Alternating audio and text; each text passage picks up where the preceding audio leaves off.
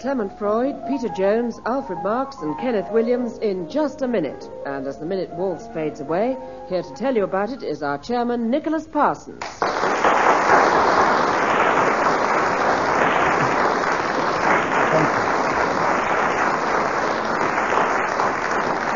Thank you very much. Hello and welcome once again to Just a Minute. And once again, it's a great pleasure to welcome back young Alfred Marks, who's come back to do battle with our three regulars, Peter Jones, Kenneth Williams, and Clement Freud.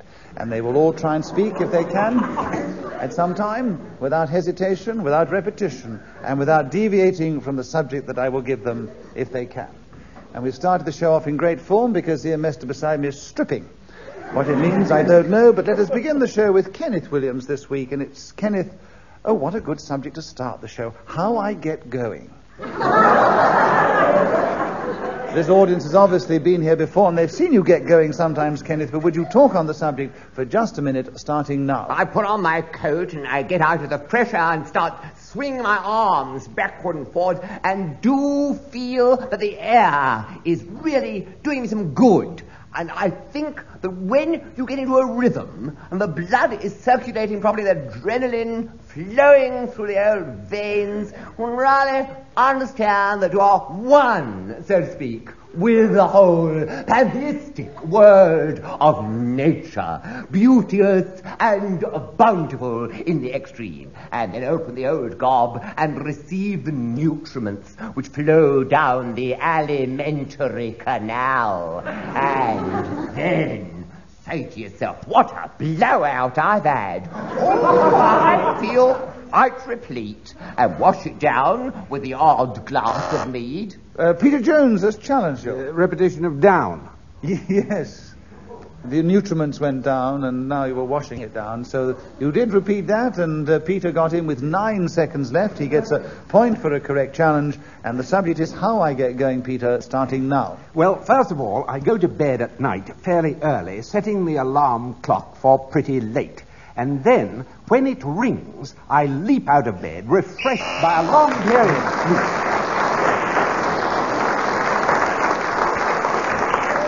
Well, at the end of that round, Peter Jones got a point for his challenge and also for one for speaking when the whistle went, which tells us that 60 seconds is up, as you probably know, so he's the only one to have scored in the first round. Alfred Marks, will you begin the second round? The subject is My First Bike. Will you tell us something about that in just a minute, starting now? Like a man's first love, you never forget your first bike. I come from the East End of London and was very poor. In fact, I was made in Japan. And so we couldn't afford to buy bikes. We had to go and hire one. And the shop round the corner was a bit of a Fagin because the bike either had a bell or brakes. You couldn't have both. And invariably the chain fell off just at the crucial moment. For example, when you're just about to slide under a bus for insurance purposes, the chain would then connect itself, and then I... Kenneth Williams has challenged. Change twice. Two on each side of the wheel, you see. You rather change yourself up there, Alfred. And Kenneth got in with the correct challenge, and there are 29 seconds for My First Bike, Kenneth, starting now. It was a standard Raleigh, and I used to go all over the rolling countryside around a sleepy little market town called Bicester in Oxfordshire, and die by Lake Abingdon, and read my poetry. And on the saddle of my bike, or attached to the aforementioned article, I had a little bag into which I would stuff sandwiches and thermos flasks and tomatoes and things from my allotment which I grew, also delightful strawberries with little bits of straw to keep them from the birds and the frost, you know. And often...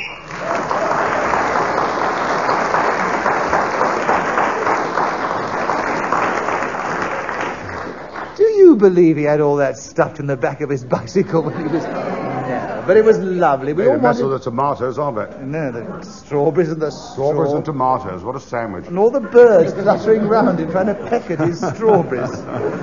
Anyway, it was a lovely picture that you painted. Yes, anyone could take the rise. Anyone could sit there doing that. I'd like to see you have a go. I'd just like to see you keep going for 60 seconds. I'd like to see your reaction. I'd like to see. Sit there, take the rise.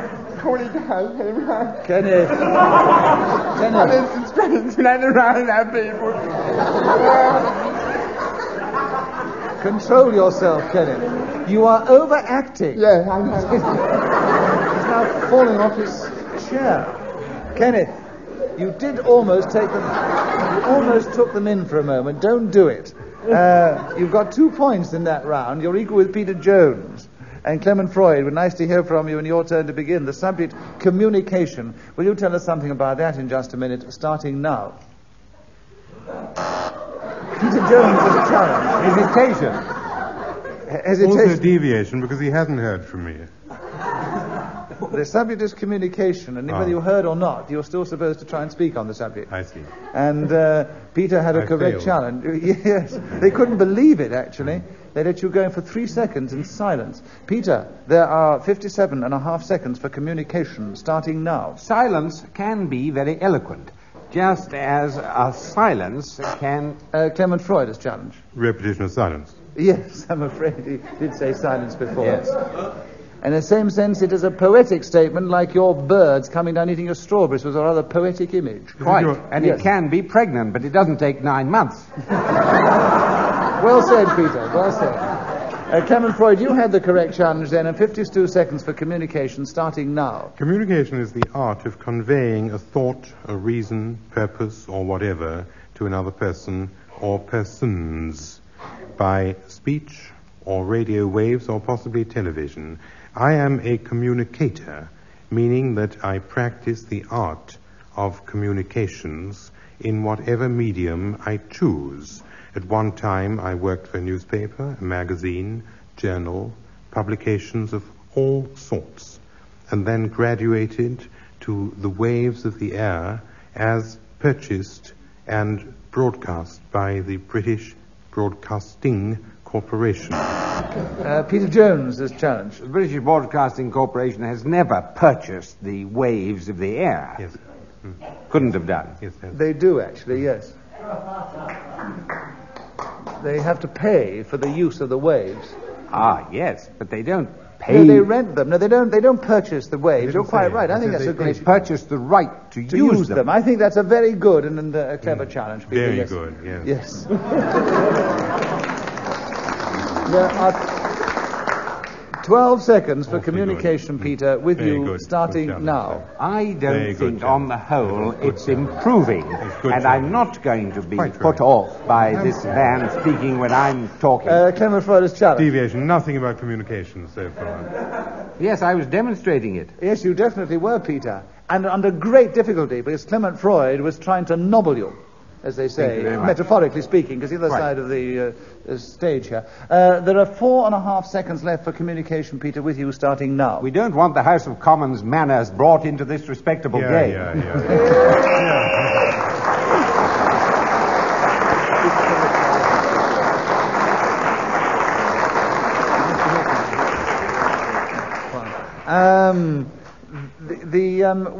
Sorry. The score, yes. I had a message then, and so the score. Peter Jones, you have increased your lead considerably at the end of that round. You've got a number of points, including one for speaking as the whistle went. And it is your turn to begin. The subject's Knick-Knacks. Will you tell us something about Knick-Knacks in just a minute, starting now? Well, it's one of my hobbies, collecting knick-knacks, and I've got a number of them. Quite a few knockers and some driftwood, and I've got some ginger beer bottles. Kenneth Williams has challenged. I've got twice. Did he say I got Yes. twice? Oh, well done. You have You have the subject of Knick-Knacks, Kenneth, and there are 47 seconds left, starting now. All kinds in my drawers. I've got some lovely little cuff-link knick-knacks, and I've got some very nice little... Peter Jones has challenged. Repetition of I've got. Yes. You did say I've got twice, so he's got you back. I don't believe it. Did I say I've got twice, Clement? I trust you. Yes, you did. I mean, the thing is that if we take each other up on such small words as that, which are often we allow to pass, it's going to get a bit difficult, but there are 42... Well, I take it back. No, he had you with it, so you Well, got that's him with it. the only reason. Yes, I right. thought, since he displayed such appalling taste in interrupting me, I thought it might teach him a lesson if I did the same to him. Since when did taste come into play in just a minute? When I joined the game.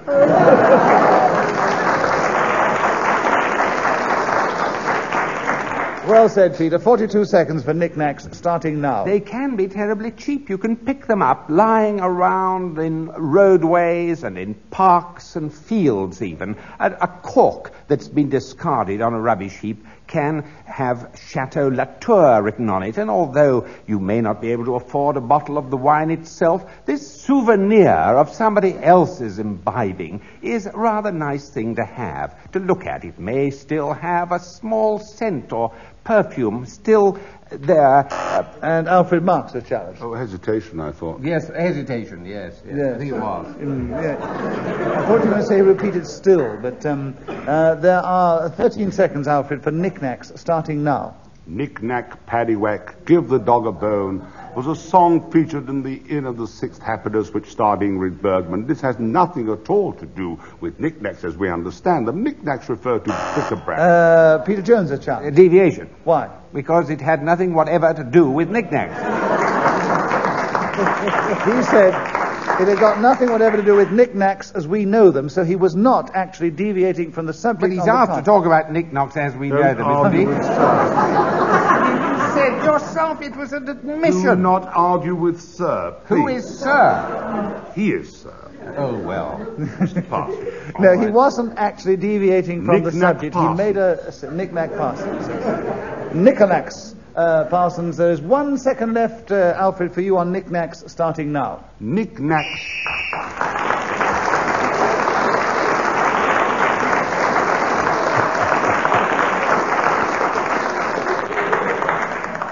So, the situation is that Alfred Marx has gained points in that round, including the one for speaking as the whistle went. He's now equal in second place with Kenneth Williams. Peter Jones is in a commanding lead, and you might be surprised to hear that Clement Freud is in fourth place with 1 point. I'm not surprised personally.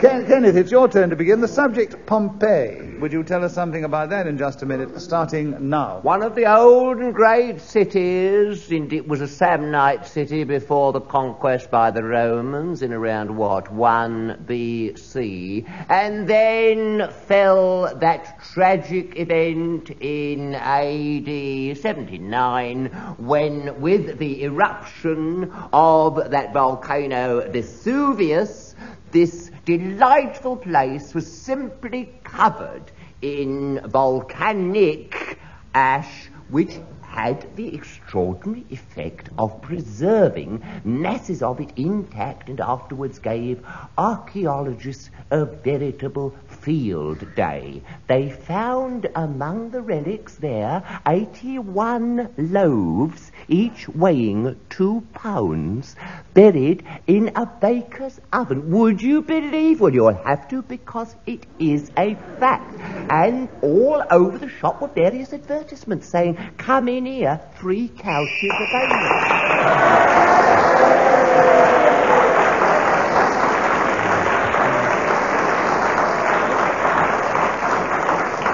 So, Kenneth Williams, knowing his history and loving Roman history particularly, took the subject of Pompeii, told us a great deal about it, was not interrupted, so he gets a point for speaking as the whistle went, and a bonus point for no interruptions. And he's still in third place.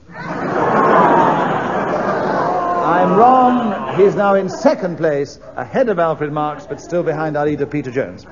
Alfred, your turn to begin. The subject is behaviour. Can you tell us something about that in just a minute, starting now? Convention expects, nay demands, certain codes of behavior.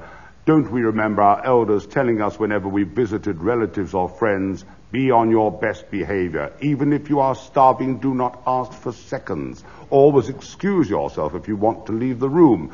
Don't laugh at Uncle Harry eating his soup, and don't stare in amazement at Auntie Hilda's bust.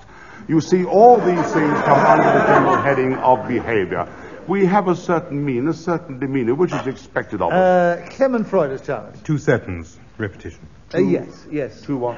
You were too certain then. Too certain, yes. Well, that's what comes of being too certain. Yes. Thank you very much. Certain demeanour. Right, 31 seconds, Clement. Behaviour, starting now. The nicest child I ever knew was Charles Augustus Fortescue. He never tore his socks or scratched his pinafore. When eating bread he made no crumbs. He was extremely fond of sums, to which, however, he preferred the parsing of a Latin word.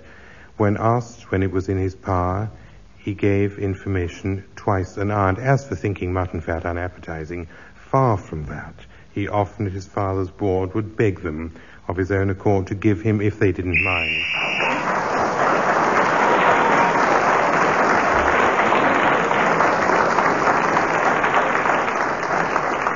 Well, May I say the deviations from the text were entirely so that I wouldn't have to repeat words. I think it was a brilliant achievement, Clement, and that recall from your childhood, which was years ago, as we all know, to recite that was marvellous. Congratulations. I can't give you a bonus point, but I can give you one for speaking as the whistle went, and you're now equal with Alfred Marks in third place.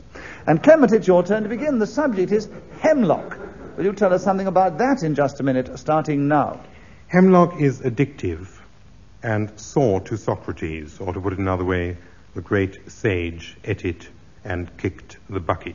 I'm always in the habit of confusing it with ambrosia, which is equally hard to get hold of, although tinned in the form of rice pudding, I believe, and available at some supermarkets where it is marked 2p off, without any indication of what it was before. I think deviation. Kenneth, are you with us? Because you've got a correct challenge and the subject, and 34 seconds to talk on Hemlock, starting now. This derives, of course, from the plant known as henbane and was administered notably by Clytemnestra, who said to Agamemnon, "Do you fancy a drop of something?" when he was in his bath, and he, thinking she was going to offer him a light ale, had one. Clement Freud's challenge. Hesitation. Yes, there was a hesitation because you stopped speaking, and therefore, even if you were mouthing words, it was a hesitation. There are 19 seconds left, Clement, for Hemlock, starting now. A hemlock could also be a sort of feminine sartorial chastity girdle by using a chain and a padlock to tie your boot to the bottom of your hem, therefore securing a degree of... Hemlock is no such thing, and it's devious in the extreme to pretend that it is. You can lock your hems. No, I don't believe you. Don't lock your hems. A lot of good it would do you anyway. They'd just tear off something else, wouldn't they? As I know to my cost, I've been taken advantage of. Yes, I've been taken advantage of. Well, loved it, actually.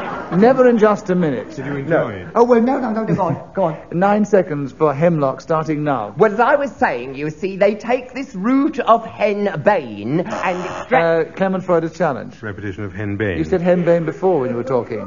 Oh, what a shame. I was so anxious to inform 4 seconds, Clement, with Hemlock, starting now. Hemlock today would be a white powder probably produced by a pharmaceutical...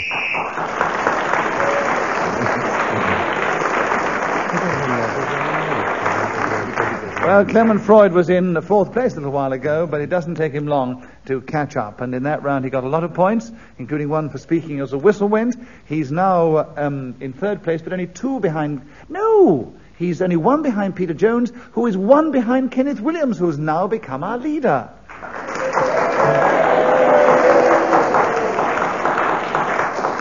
And as our listeners have heard, he's brought his usual supporters club with him. The subject is Rackets. Peter Jones, it's your turn to begin, and there are 60 seconds starting now. I do believe there are more rackets today than there ever were.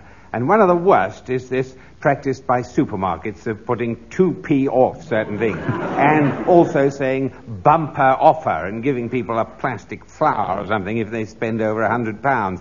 It's all absolutely ludicrous and terribly misleading. I think it's high time that the consumers all got together and rebelled and ostracized and stayed away from the supermarkets who... Clement Freud has challenged. Repetition of supermarket. Yes, you had the supermarket before. Yes. Rackets, Clement, with you, and 31 seconds left, starting now. One of the lesser-known things about the sport of tennis is that a racket need not actually be of any specific size. And this was high-lit or pinpointed only quite recently, when it was found that a racket nearly 1.5 times as large as the usual one was used in a competition whereby a player of Yugoslavian origin, although he played under the auspices or flag of Romania, won a competition in Forest Hills by employing this means.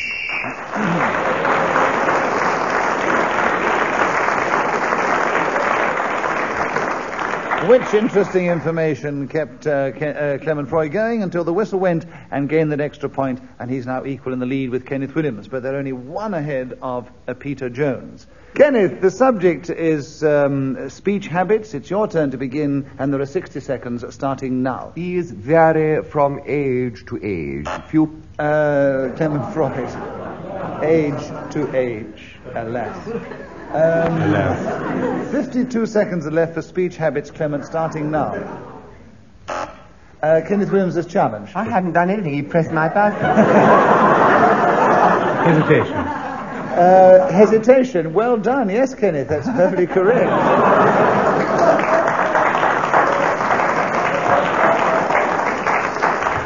I will just tell you that Clement Freud sits beside Kenneth Williams, and he can be very sporting on occasions, and tell you that Kenneth has 55 seconds to talk on speech habits starting now. Well, of course, you see, if you are a person who comes from the upper classes, you will inevitably develop quite different speech habits to those who come from the lower elements in society.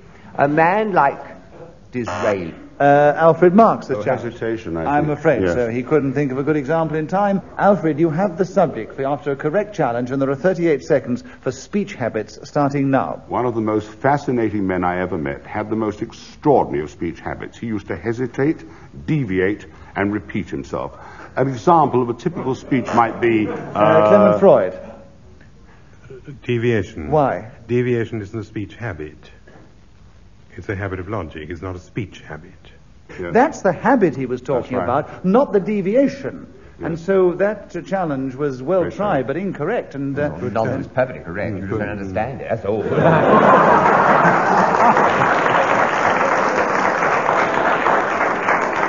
Kenneth, you're absolutely wicked. You get that audience going, and no matter what you say, they applaud you. And you try to make me look out on Ninny and Anana. Don't you allow him. It's not difficult, Nick. And,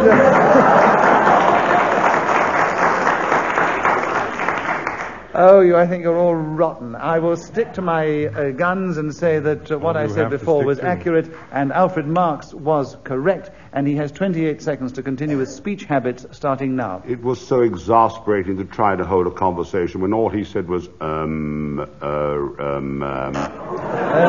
Freud is challenged. Repetition of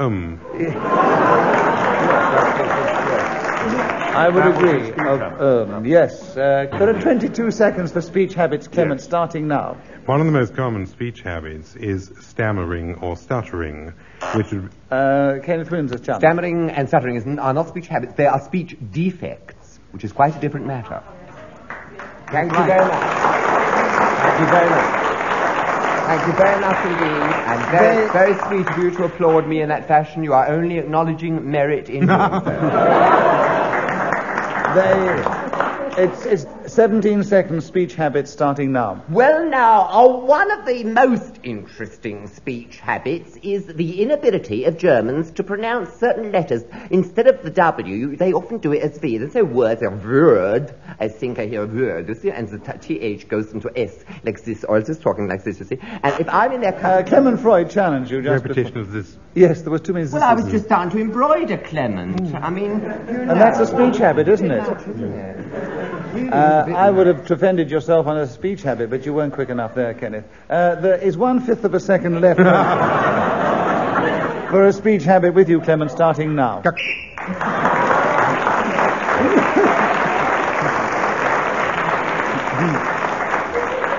Well, Clement Freud has increased his lead at the end of that round, but Kenneth Williams is keeping up the challenge. He's only 2 points behind, and Peter Jones has remained reasonably static.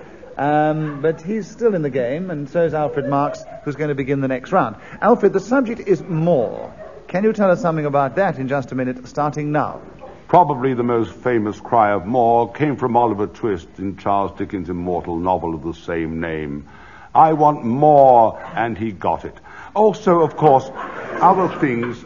Let us broaden the spectrum. Look at the state of the world today. Everyone demands more. The workers demand more money. The capitalists demand more capital. And Peter Jones's challenge. Demands the point. Yes. There's a bit too much demanding, wasn't there? That's what I said, you see. I know there is. Would the audience please keep quiet? I'm going to sing-song up. Who's talking in the audience? Listen to Just a Minute or go home, please. There are 39 seconds, Peter, for Moore starting now. It's Old Moore and Kenneth Moore and Patrick Moore. That's a name that springs to mind because you may recall that he was a guest on this very program and did extremely well because he was able to speak at enormous speed. I don't remember what he said. I can't remember. Clement Freud is challenged. To remembers. Yes, and there are 21 seconds left for Moore with you, Clement, starting now. As it is a rule of this game that you may repeat the word on the card, I would like to remind the audience of a song called Don't Have Any More, Mrs. Moore. If you have any more, Mrs. Moore, you will have to marry the man next door. So don't have any more, Mrs. Moore. Kenneth Williams is challenged. Deviation. Why? Because the lyric is not you'll have to marry the man next door, you'll have to rent the house next door. Well That as done. well, yes. Not marry the man. No, well done. Alfred, That what did you comes want to later. say? There was also a couple of hands there, wasn't there? It was too late now, Alfred. No, I'm just sorry. saying, I just threw it in case he's just Yeah. to back up Kenneth. You see. You deviated I want to see Mr. from Freud the song. demolished, you see. I'm afraid we only have about a minute left before the end of the show, and minute. he's got quite a strong lead, and there are only 5 seconds left for Kenneth to talk, so it's going to be rather difficult. But do your best, Kenneth. The subject is Moore, starting now. That is what people are demanding of me. More Kenneth Williams. We want more of him. They scream it at me from the house.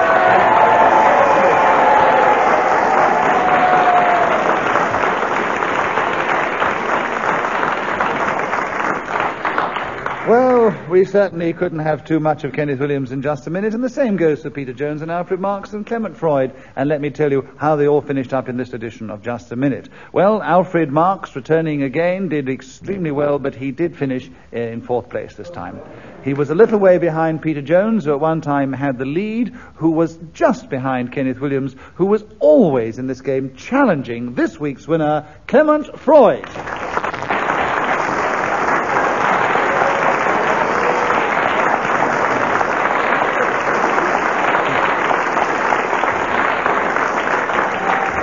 And we hope that you've enjoyed this edition of Just a Minute and will want to be with us again next week when once again 4 panelists and myself take to the air and try and play this delightful game. Until then, from all of us here tonight, goodbye.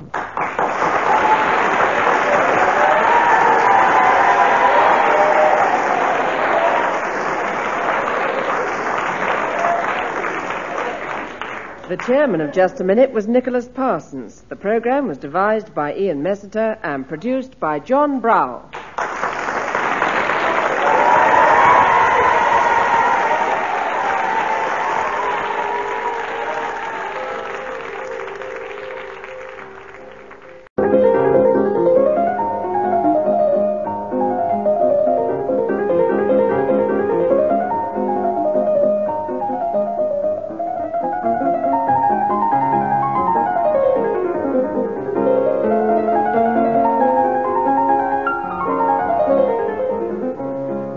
Clement Freud, Peter Jones, Derek Nimmo and Kenneth Williams in Just a Minute. And as the minute waltz fades away, here to tell you about it is our chairman, Nicholas Parsons. Thank you. Thank you very much indeed. Hello and welcome once again to Just a Minute. And as you've just heard from our announcer, we have our 4 regular male panelists competing against each other. And as usual, they will try and speak for just a minute on the subject that I will give them without hesitation, repetition, or deviating from that subject. And we're going to begin the show this week with Derek Nimmo, and the subject is the Broads.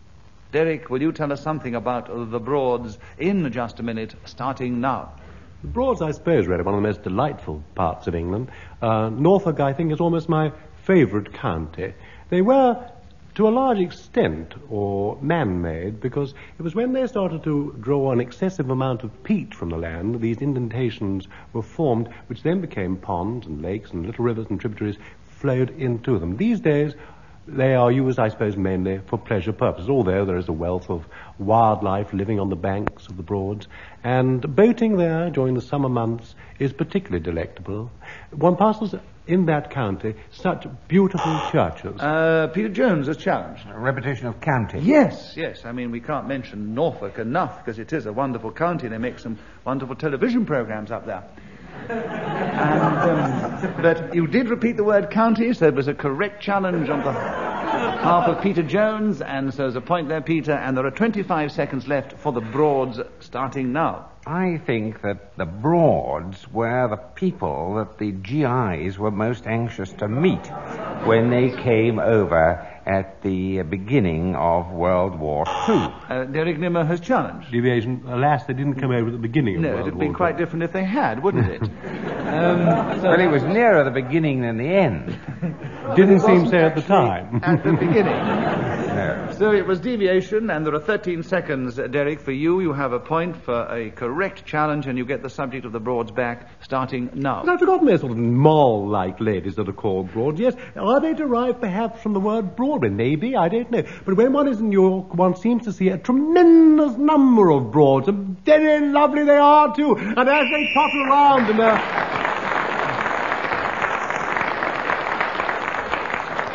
Well, Ian Messiter brings his little whistle with him to every programme, and he blows it. He blows it at the end of 60 seconds. That tells us that the time is up, and whoever is speaking at that moment gains the extra point. Derek Nimmo, you did so then, and you are now in the lead at the end of the first round. Clement Freud, will you begin the next round, and the subject, so apt for our game, letting off steam. Would you talk on that in just a minute, starting now? Letting off steam virtually means that if you are pent up, or full of things, or replete with go, as Kenneth Williams would have it, you rest for a moment or two in order... Derek Nimmo, challenge. 3 oars. Well, that was a correct challenge, Derek. I don't hesitate in giving it to you, and there are 47 seconds, letting off steam, starting now. Letting off steam, I suppose, was one of the first expressions to come into the language from the steam age. Hitherto, we'd used mainly things from the world of sail.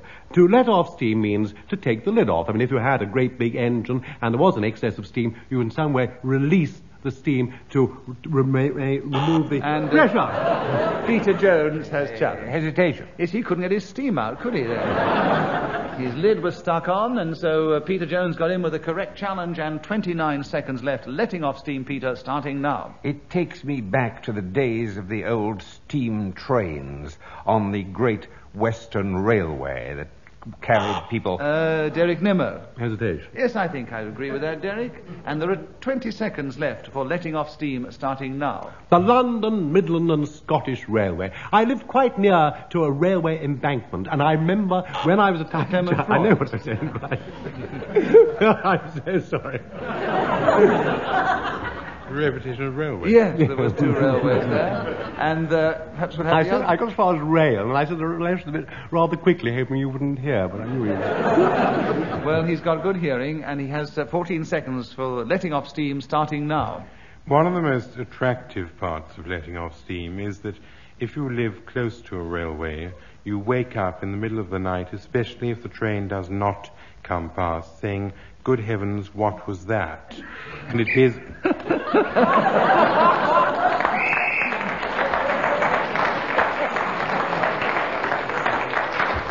I must explain to the listeners that Ian Messiter enjoyed Clement Freud's remarks so much that I nearly swallowed his whistle. That's why the noise came from the back of his epiglottis. Peter, will you begin the next round? The subject is bumbling. Will you tell us something about that in just a minute, starting now? Well, it would be easier, really, to give you a demonstration of it than talk about it. However, that's one of the rules of the game, is it, that one has to make an attempt to discuss or describe or analyze the reasons for attempting to make... Kenneth Williams' challenge. Hesitation, I thought. Yes, he really wanted to describe it. He was finding demonstrate it. Great difficulty on the description, so Kenneth got in. Nice to hear from you, Kenneth. Yes, I was worried, really. I'm sure the audience are waiting to hear from you, too. And there are 44 seconds on bumbling. starting now. This is the method of speech whereby you don't actually stop speaking, as certain other people do when they are accused of mumbling. That is to say, not so much cease as become indistinct or inarticulate, lacking in fluency, one might put it like that. On the other hand, this means to fill in with a mass of verbiage, things which really are little to the point, irrelevant, and people could rightly say... Peter Jones has challenged. A repetition of people. Yes, I'm afraid you mentioned the people before, and so Peter Jones has got a correct challenge, and the subject is bumbling, and there are 9 seconds left, starting now. Yes, well, I'd like to make a collection of the bumbles that I've heard down the years that have caused me to get dreadful school reports.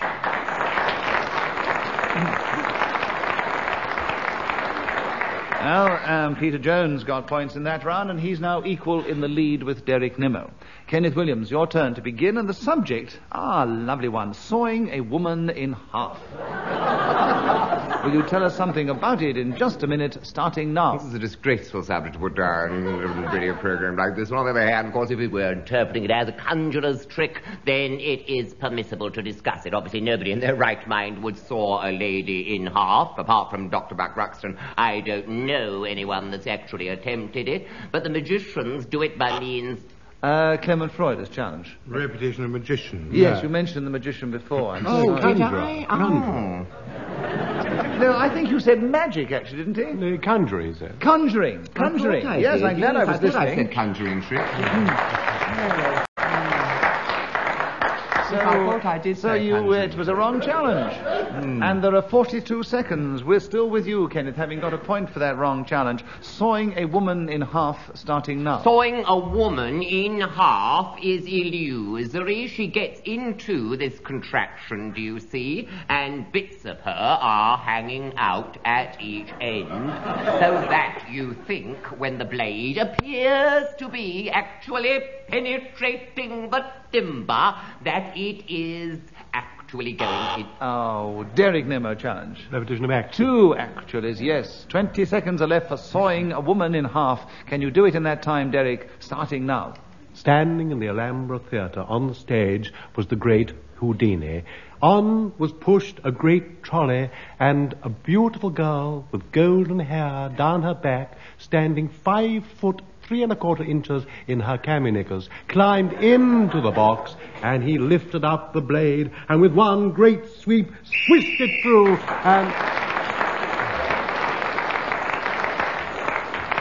Well, Derek Nimmo was speaking as the whistle went, gained another point, and he's increased his lead at the end of that round. I would have challenged him, actually, because I thought Houdini was an escapologist and wasn't a magician. I don't think he ever did that trick. But probably not, I don't. I'm not playing the game, so I don't know.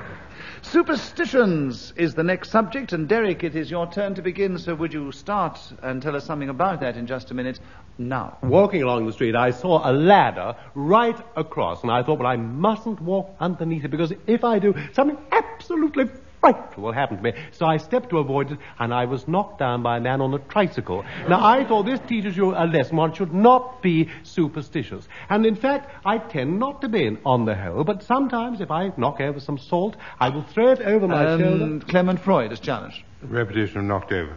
Well, knock, anyway.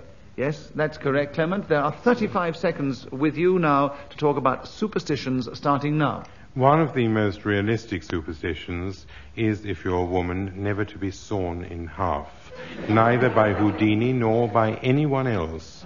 But in fact, it is a misnomer. Derek Nimmo has challenged. That's not a superstition. I would agree that's not a superstition not to be sawn in half. It's a warning. It's terribly unlucky to be sawn in half.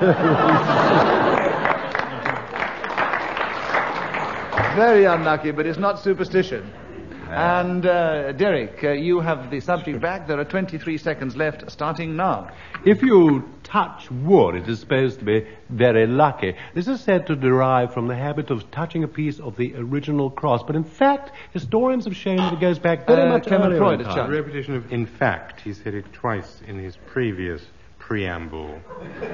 All right, Clement, there are 13 seconds for you to take over the subject of superstitions, starting now. Keeping a balloon in your left-hand jacket pocket is one of the lesser-known superstitions, yet one which I believe is gaining in popularity. Peter Jones is challenging. Well, I'm chancing my arm on your advice. I don't think it's lesser known. I don't think it's known at all. I'll tell you something else. It's certainly not gaining in popularity. No, that's for sure. I've had balloons in my jacket. Yes, but we know all about those. And you chanced your arm Peter, because you... you mean they weren't balloons? What's that? They were not balloons, then? Where? What? You're talking about the little captions in cartoons now. No. Will you please tell me what the subject is? Because I got no clue from the previous speakers. You needn't worry, there's only 1 second left. The subject is superstitions, and you start now. Good luck, mate.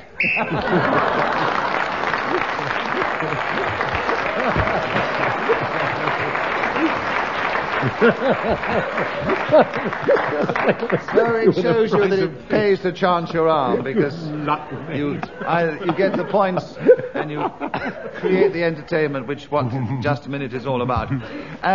So Peter Jones has moved forward. He's now in second place behind Derek Nimmo, Clement Freud in third place, Kenneth Williams in fourth place, and Clement's turn to begin. The subject, cooking chicken Kiev.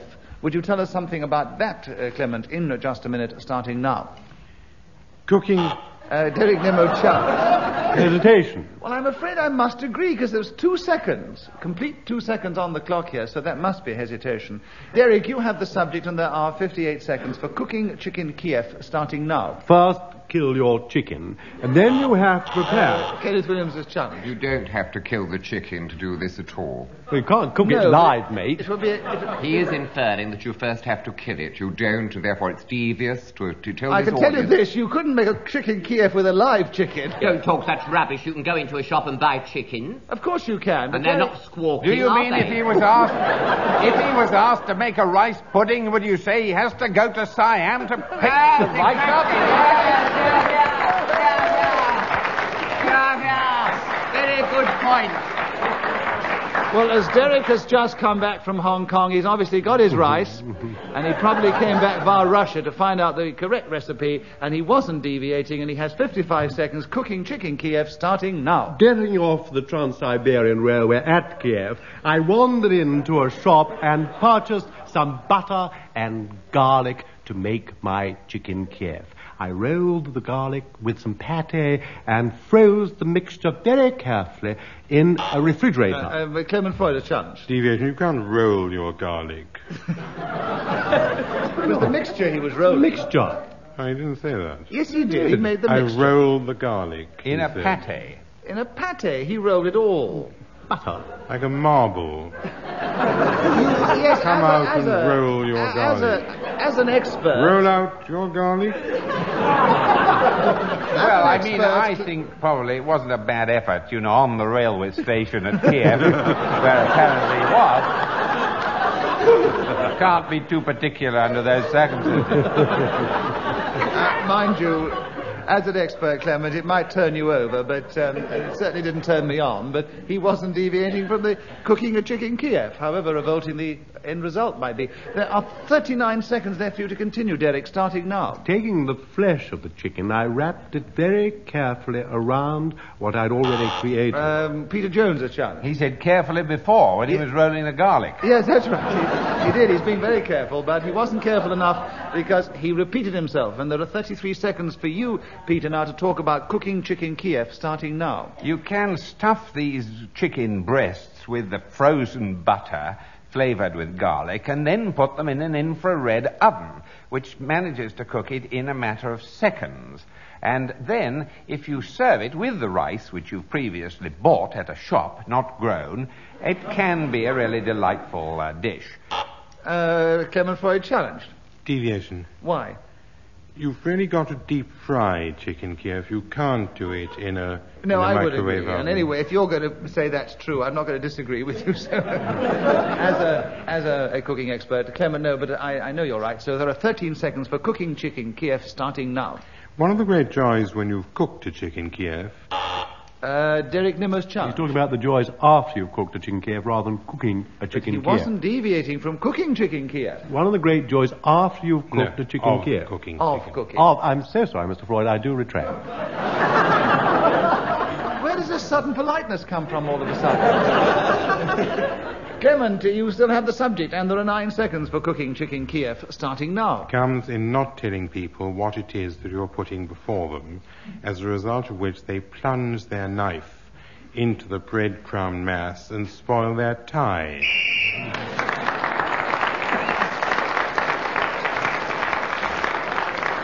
Well, at the end of that round, Clement Freud gained some more points, one for speaking as the whistle went. He's equal with Peter Jones, and they're 5 points behind Derek Nimmo, who's still in the lead. Kenneth Williams is trailing a little, but we have heard quite a lot from him. So, Kenneth, will you tell us something about George Peabody in just a minute, starting now? He was the most probably famous in Baltimore philanthropist ever born, and was of considerable benefit to this city when he arrived here in the 19th century, and, appalled by municipal housing, did a considerable amount to improve the lot of residents of that kind of property. He interested himself in Kane's expedition to the Antarctic and forked out to the tune of $1.5 million, which isn't bad when you come to think of it, and know that money would be worth far more then than it is now. He also loved this city which we're all living in now, and chose never to return to North America or the city in Massachusetts.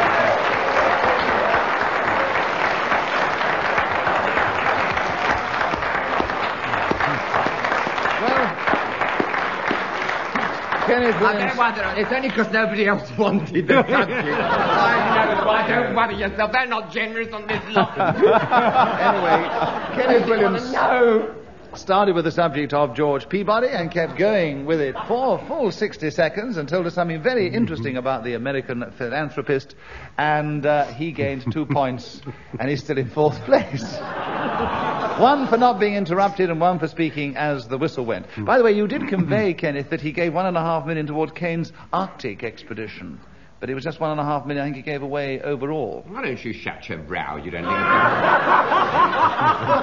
I just want to put the facts right in case people I do get letters occasionally. They always think that there's some error. Well, they can shut their brow as well. I don't want to know.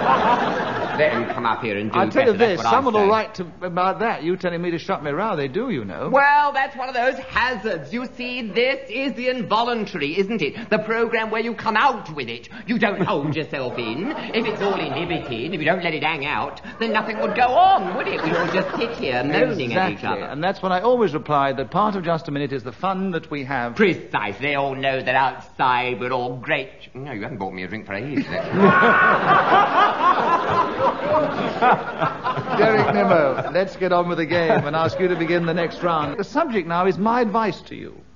So you can take that in any way you like, and you have just a minute in which to do it, starting now. My advice to you, Nicholas Parsons, is to clear off as quickly as you can and wash off your street slap before you go down there, because you'll be arrested, mate, or something nasty, or something hit you with a handbag or something. I never gave you Kenneth Williams has challenged. I cannot... Deviation. I cannot sit here and hear a chairman as fair-minded, as august, as clever as that. Abuse and distraction. I'm sorry, I think it's outside the rules of the game. I don't think it's fair. It was very devious, wasn't it, Kenneth? And I quite agree with my you. advice to him. And I will now buy you more than one drink. If you... Well, just a medium sherry. Well, all right. You have a medium point.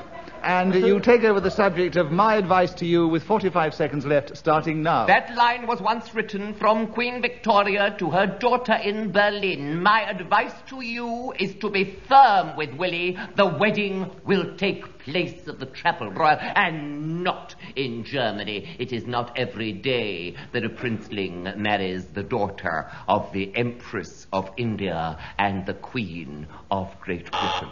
Derek Nimmo has challenged. With respect to queens. Yes, Queen I'm afraid, Victoria and the Queen Victoria and Queen. You did repeat the Queen?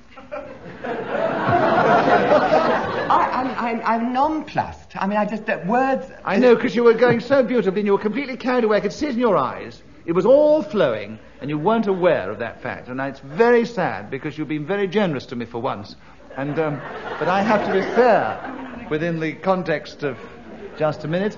And unfortunately, I have to give the subject back to Derek Nimmo, which I really resent after what he just said. It shows you how fair I am. And Derek, you have 22 seconds to take up the subject of my advice to you, starting now. My advice to you, dear people sitting in the audience tonight in the year of our Lord, 1977, is to be nice and charming to everybody that you meet when you wander along the roads. Peter Jones has challenged. Well, this isn't the year 1977. It is actually, Peter. Is it? You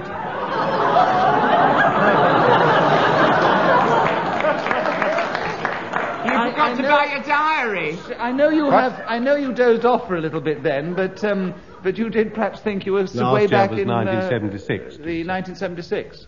I think it's 77 in most places. It certainly is here. So it was a wrong challenge. And there are 10.5 seconds. My advice to you, Derek, and if you knew what my advice to you was, you might be inhibited, but there are 10 seconds left, starting now. To show consideration to our weak-minded chairman, because although he is not just a pretty face, in fact, his hardly could be said of anything like that at all, one should feel pity.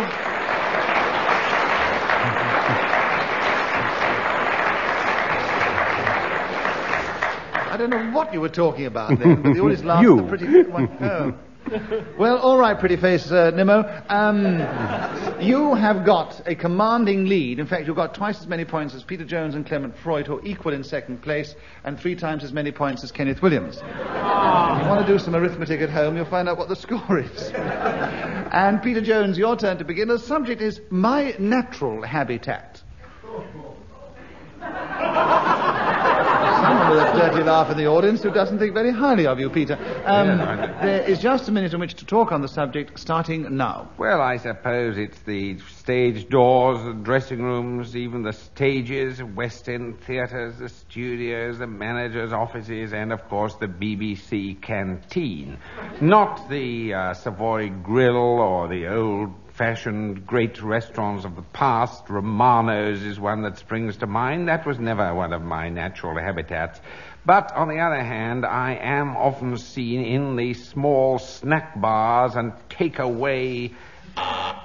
Derek Nimmo has challenged. Well, he didn't take away with hesitation. No, he was going very well. I didn't want to mention a brand name, actually. That was what I was... Well, he wasn't very happy about it, but certainly he kept going. So, Peter, you continue with 28 seconds left on my natural habitat, starting now. Pubs in both the saloon and private bars, and cocktail places as well, of course. I hang around there, always hoping Derek that Nimmo someone... challenged. Repetition of course. Yes, with these one words and things. Of course. Really rotten. I mean, it was just getting underway. It was getting nice. The cocktail bar, I was loving all that. I mean, it was getting really warmed up, wasn't he? Yes, he was. Well, I don't think he was very warmed up. I think he was a bit miserable about his natural habitat. But anyway, no, you did repeat yourself, Peter. So there are 21 seconds left for Derek Nimmo to talk on my natural habitat, starting now. My natural habitat are the wild moors of northern Scotland, wandering along with my kilt swishing around my knees and my claymore by my side. Clement Freud has challenged. Deviation. Why? You wander about in a kilt, not with a kilt. If you're wearing trousers, you have to carry it. He was wondering, but he did say with his kilt swishing around, which made... No. He also said he had his claymore by his side. That was the most extraordinary thing I know. That was genuine deviation, but... Yes, quite. Clement, I will give you the subject, and there are 11 seconds for my natural habitat starting now. My natural habitat are the fenlands of Cambridgeshire, which are flat predominantly, although there is a hill 123 feet high in Haddenham.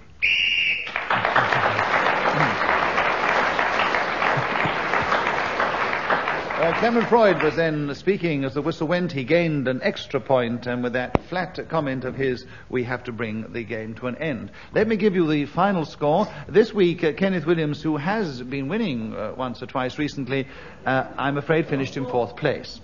He contributed his usual value to the program, which we enjoy so much. Peter Jones, who contributed his wit and bonhomie as well in his natural habitat, came in 2nd place, 1 point behind Clement Freud, but they were all quite a way behind this week's winner, who is Derek Nimmo.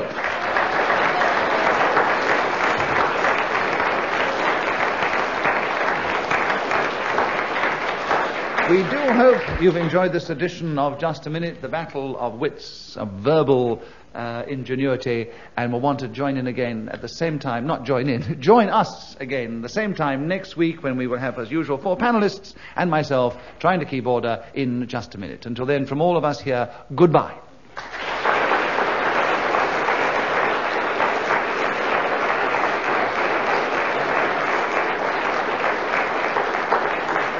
The chairman of Just a Minute was Nicholas Parsons. The programme was devised by Ian Messiter and produced by John Brow.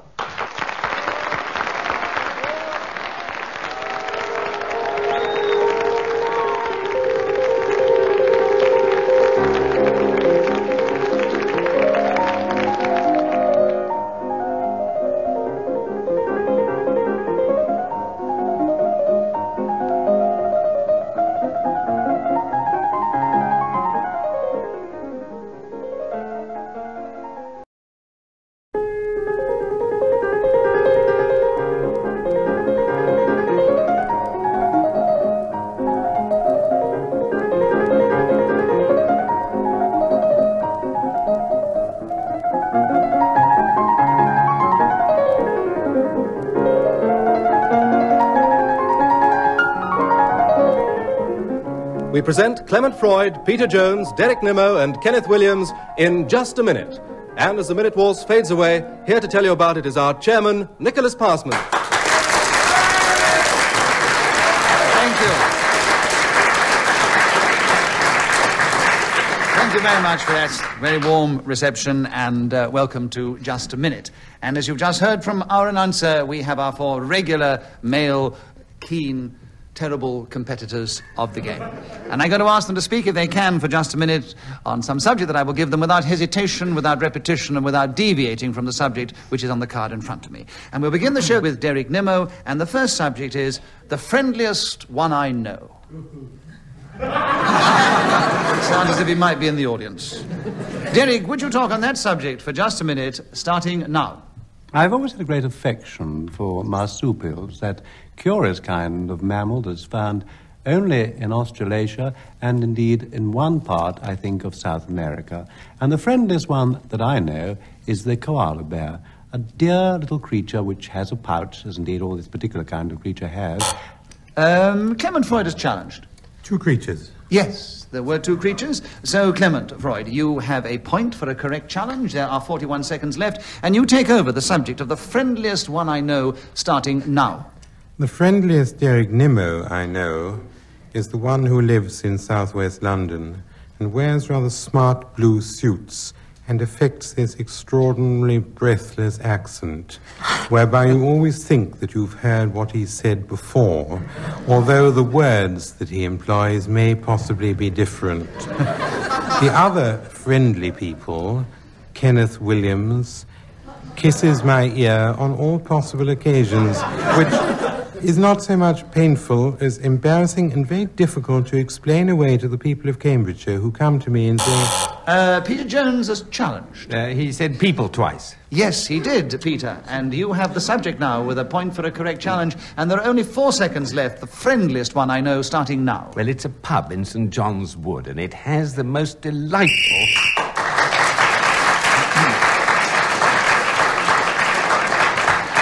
Ian Messrs in fine whistle-blowing style tells us that 60 seconds is up, and as you probably know, whoever speaks at that moment gains an extra point. It was Peter Jones. He has the lead at the end of the first round, and I'm going to ask him to begin the second round. Peter, a lovely subject, martins. Will you talk about that in just a minute, starting now? Oh, I don't see anything very lovely about it. However, they are birds, and they look rather like swallows. The uninitiated might think they were. They probably belong to the same family. They live in holes in the sandy cliffside, and they eat insects, and they kind of make a great fuss about...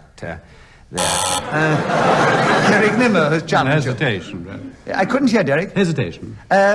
Yes, I think there was. I think he was actually coming to a halt. He was getting a bit lost in the sand dunes with his pine martins there.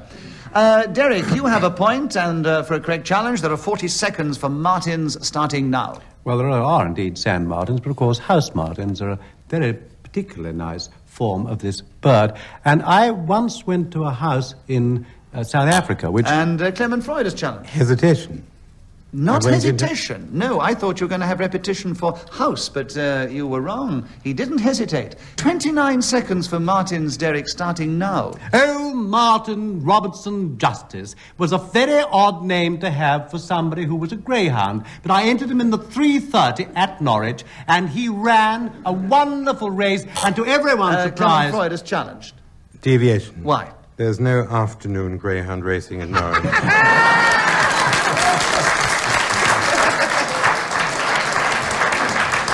Well, as I know... I said, if I may say, Mr. Chairman, I did say to everyone's surprise. And as there wasn't a 3:30 in Norwich, that's why they were surprised. No, you can't wriggle out of it that way now. No, you made your statement and you have to stand by it. And I know that Clement Freud is right, and he has a correct challenge, a point, and 18 seconds for Martin's starting now. I actually had an elderly uncle called Martin who invented a new kind of toothpaste, which was quite simply called Martins, and a dentifrice to reach the market as this one did, including all the same ingredients as all similar pastes. And Derek Nimmo challenged. Repetition of all. Yes, all ingredients. and you've got in with only half a second to go, Derek, with a repetition. Subject is Martin's, starting now. Sir Martin Gideon. Yes.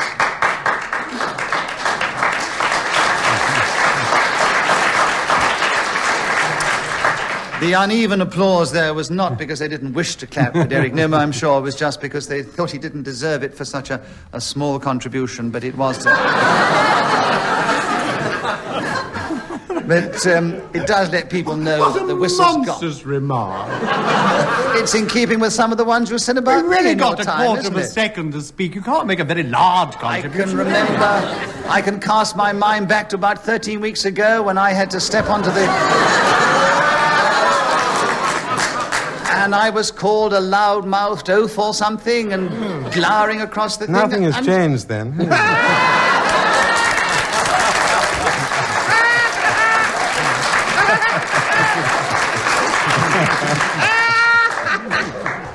Welcome back, Clement Freud. All is forgiven. Right, let us continue. But before I do, I will tell you that Derek Nimmo has quite a strong lead at the end of the round. Clement Freud, will you begin the next round? Hangover cures. Can you tell us something about those in just a minute, starting now? One of the best hangover cures that I ever had was performed upon me in Berwick-on-Tweed on the Borders, and consisted of several people watching most carefully while I was asked to step into an ice-cold river, as a result of which I became a cold stream guard. Derek Nimmo has a challenge. Well, two colds. No, Coldstream. Coldstream is not a separate word. So no, it but wasn't. It was, I thought at the time it was going to be. Yes, I know. Nearly gone as far as cold stream. So, well listened, but incorrect. So, Clement keeps the subject for a point for a wrong challenge. 39 seconds are left for hangover cures, starting now. There is something which comes from the East called And Peter Jones. Hesitation. I would agree, Peter. And so you have hangover cures, and there are 35 seconds left, starting now. The best hangover cure I know is a fortnight in the south of France. If it's in the summer, in the winter, then the Bahamas or Jamaica. Because obviously to get a hangover you must be extremely rich, and you can well afford this extravagant cure. And while you're there in one of these sunny places, you can drink fruit juice, you can lie in the sun and bask in the sea, and this will do you the world of good, because it'll refresh you, it'll get the alcohol out of your system, and you'll be able to get the blood corpuscles coursing round your body as they've never done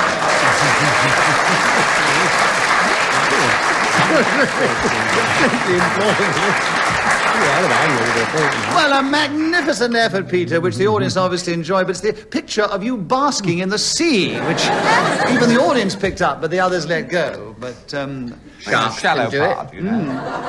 He doesn't look like a shark to me. Oh, you haven't seen it with the money, dear.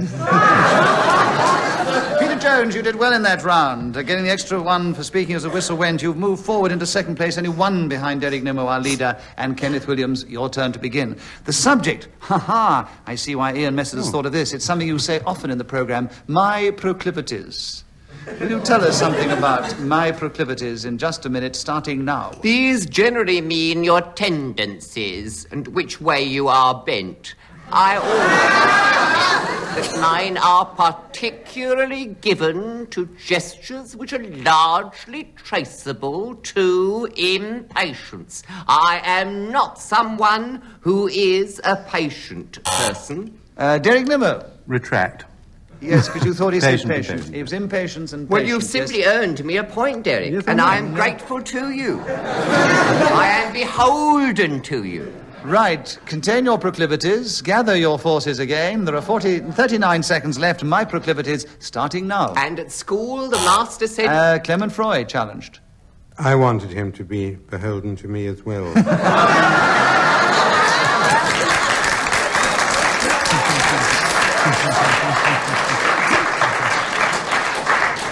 And you said it so charmingly, you endeared yourself to every member of this audience. And Kenneth Williams has another point, a beholden point. And there are 37 seconds, my proclivities starting now. In my youth, I was commended for artwork. They said, you've got the knack. You've got... They did. Clement Freud. Repetition of you've got. Yes, you have got too much there, mate. I'm sorry. And Clement Freud had a correct challenge, and there are 30.5 seconds for my proclivities starting now. My proclivities are total reliability and punctuality. Perhaps impatience would have to be one of my proclivities, because I do find it terribly difficult to be kind to fools. Nicholas Parsons himself would have noticed this on frequent occasions. But by and large, when idiots come up to me and say, I thought you were taller than you are, or haven't I seen you on telly, or predominantly as your dog...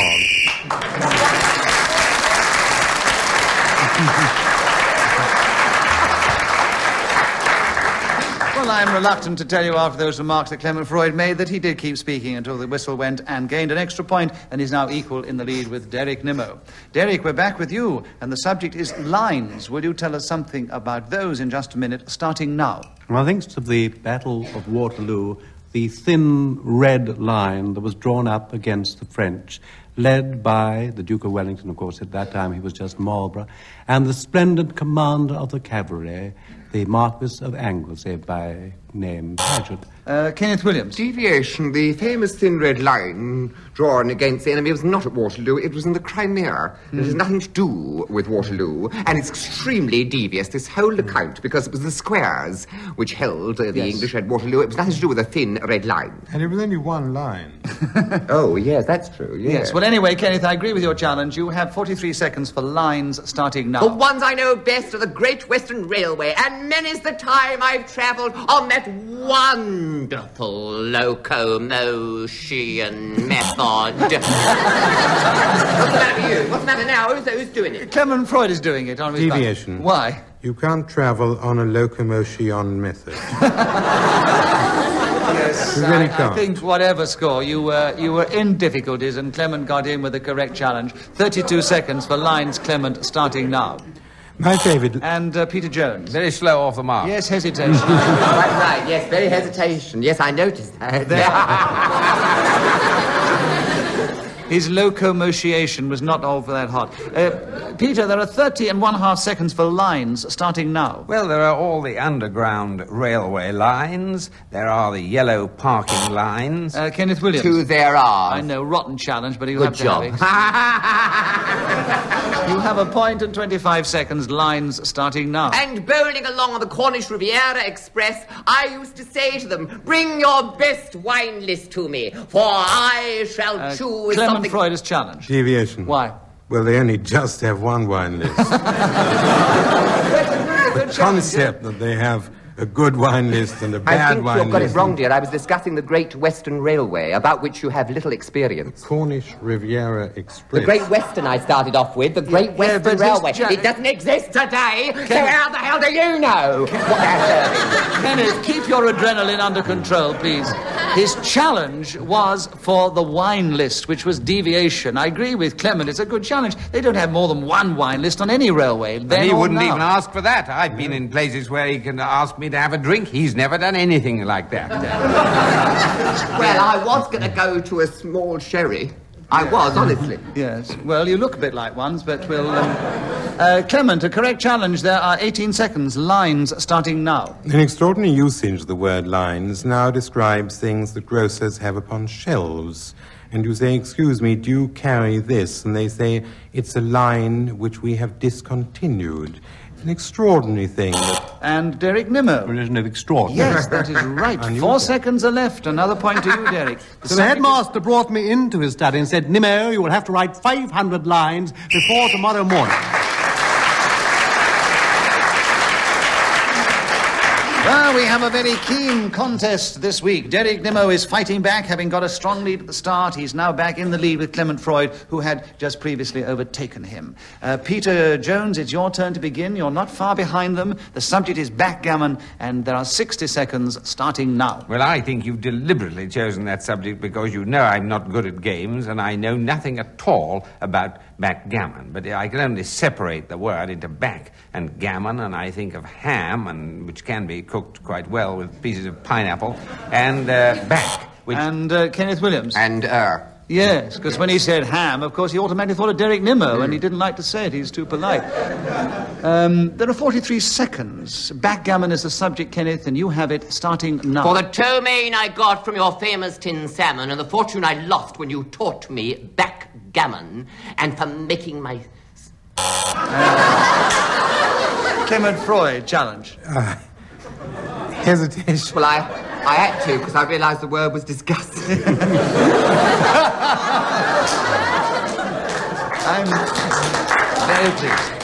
We will give a prize at the end of the series for the first postcard with the correct word that didn't say, and we'll continue with just a minute. And there are 34 seconds for backgammon, Clement, starting now. Backgammon is becoming an extraordinarily popular game, which is played on a board with 30 pieces, 15 of which are white, and a similar number are red in colour.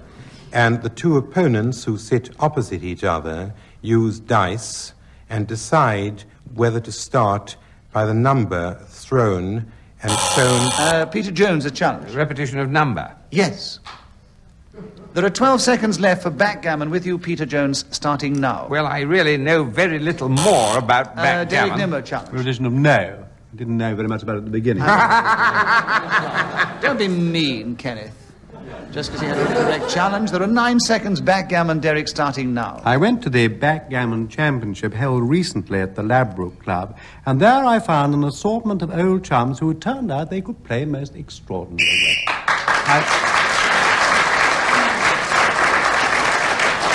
Well, Derek Nimmo and Clement Freud are still battling out the lead. Derek's 1 ahead of Clement, but Peter Jones is only 3 behind our leader, and Kenneth Williams is 5 behind our leader. In fact, he's half the number, so you can work it out. He has 5 and Derek has 10.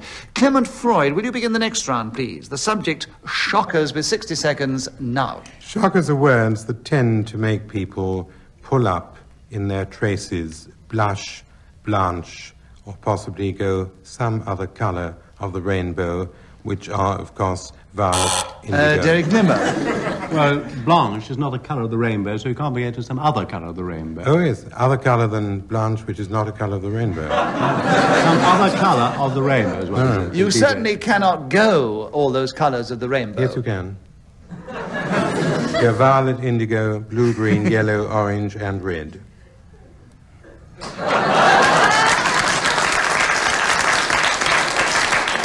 When you come to think of it, I suppose, according to the disease you've got, or the illness you have, or the shock you've had, Clement Freud has a dubiously correct line of thought. So we allow him to keep the subject, and there are 47 seconds for shockers starting now. One of the most appalling shockers I've ever come across accosted me in Sackville Street in the southwest part of the West End of London.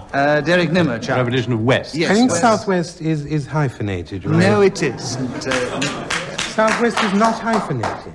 Oh, it's doubtful. It is very doubtful. Southwest is doubtfully hyphenated. Yes. Kenneth Williams, will you please pull yourself together? There are 37 seconds for shockers, Derek, starting now. One of the most awful shockers that I ever witnessed was when I saw a man turn all the colours of the rainbow, which you can remember by saying Richard of York gave battle in vain, and then you can turn the colours round in the way that Mr. Freud has recently And Clement described. Freud challenged again. Repetition of colours. That is right, Clement, and you have the subject back of shockers, and there are 23 seconds left, starting now. Sneaking up to me on platform 14 at Paddington Station, this shocker grabbed at my inner leg and, putting his left finger into my right pocket, extricated the only £20 note which was still then in my possession. "You shocker," I said to him, calling the police even at that same moment, and a constable...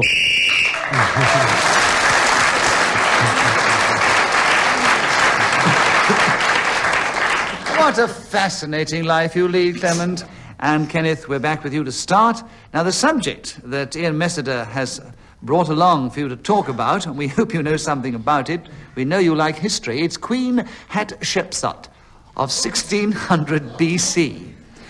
Do you know anything about her? But if not, try and tell us something your about... pronunciation's all wrong. Well, you give us your pronunciation. Hatshepsut. I'm sorry? Hatshepsut. I was trying to help you. Yes, Hatshepsut. You always say Hatshepsut. Just like Thothmes, it's Thothmes. I know. Queen Hatshepsut of 1600 BC. Starting now. Hatshepsut was married to her father under the most extraordinary arrangement, which was prevalent then with the pharaohs of Egypt, and he married her in turn to his Clement son. Freud has challenged. Well, incest was bad enough, but she's now married him twice. And that's what she did too in life. Yes, That's what happened in life. You did repeat the word married. All right, well, let him have it. Queen Hatshepsut of 1600 BC, Clement. And there are 48 seconds left, starting now. The only time I ever saw a picture of Queen Hatshepsut was in a portrait gallery in Leipzig. "Who is this regal lady?" I asked the museum keeper. And he said... And Derek Nimmo challenged. Well, I mean, it's totally deep. I mean, there wasn't a painting of it 1600 years BC. But yes, but there still could have been a Also, painting he said done museum later. twice. You could have got him on that. But he But why... If you agree with Derek's challenge, you cheer with him, and if you're with Clement Freud, you boo for him, and you all do it together now. It's a draw. I'm going to give the subject back to Kenneth Williams, as it's his subject originally.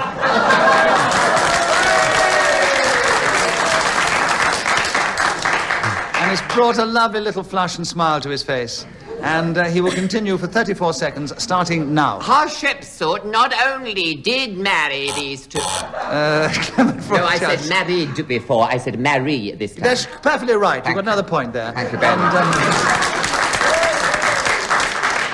You have 30 seconds, starting now. Hatshepsut also acted as regent. Clement Freud. Repetition of also. Yes. What a rotten challenge. He has another point. And you continue for 27 seconds, starting now. She opened the famous turquoise mines at Margary and organised an overseas and marine expedition to Punt in now know as modern Somaliland. And before they left, she gave them a form of address which could be called exhortatory, and said, "Go at it, lads! Get into those boats, pull those oars, and really let's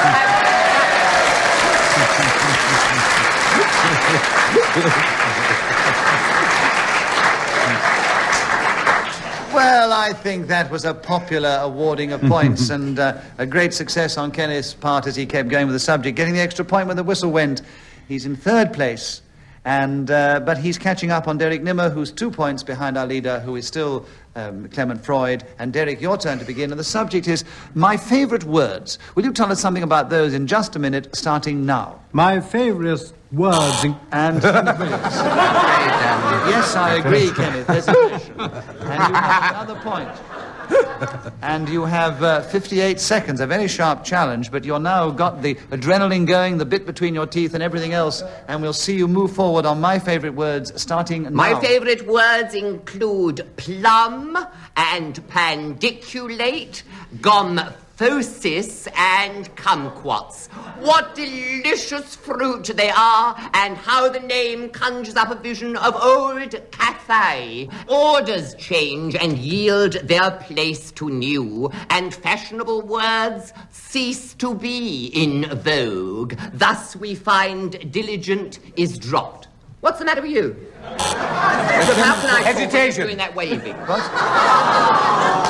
No, he's ruining me, Nick. He's just been waving and... He's been ruining you. He's ruined my only chance I've had of success. Are we here to play this game properly or not? I mean, I just want to know where I stand.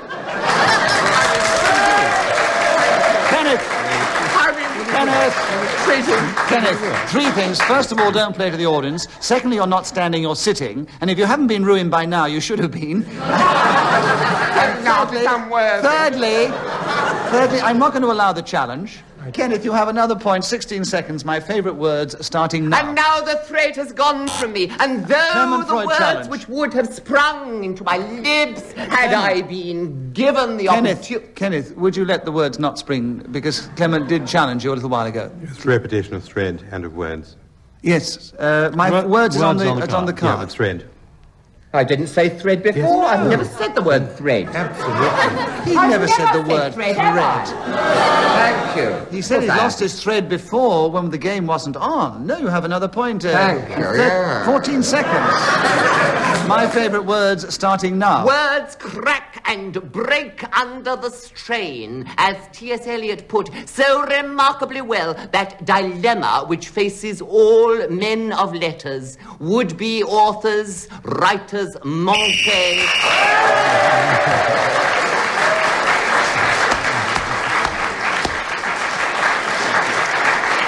Well, that big cheer and prolonged applause probably is because our audience here realised that Kenneth had really achieved something with that tremendous flourish at the end. Yes. Shut up. It's true, I was marvellous. Contain yourself. Because I have to wind up the show and say that Peter Jones this week came in fourth place. Yes, a little behind. Fourth. Shut up. Yes, fourth, gone. Fourth. A little way behind Derek Nimmo, who was in second place. He's only second, yes. 2 points behind Clement Freud, who was in third place. Third, yes. And Nicholas Parsons won the show this week. No, this week, 1 point ahead with that final flourish coming from fourth place to first place, Kenneth Williams.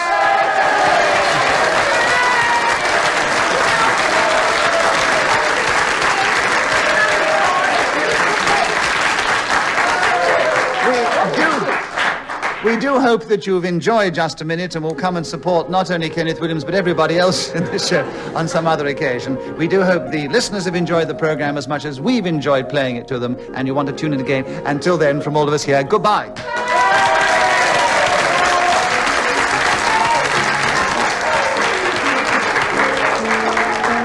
The chairman of Just a Minute was Nicholas Parsons. The programme was devised by Ian Messiter and produced by John Browl.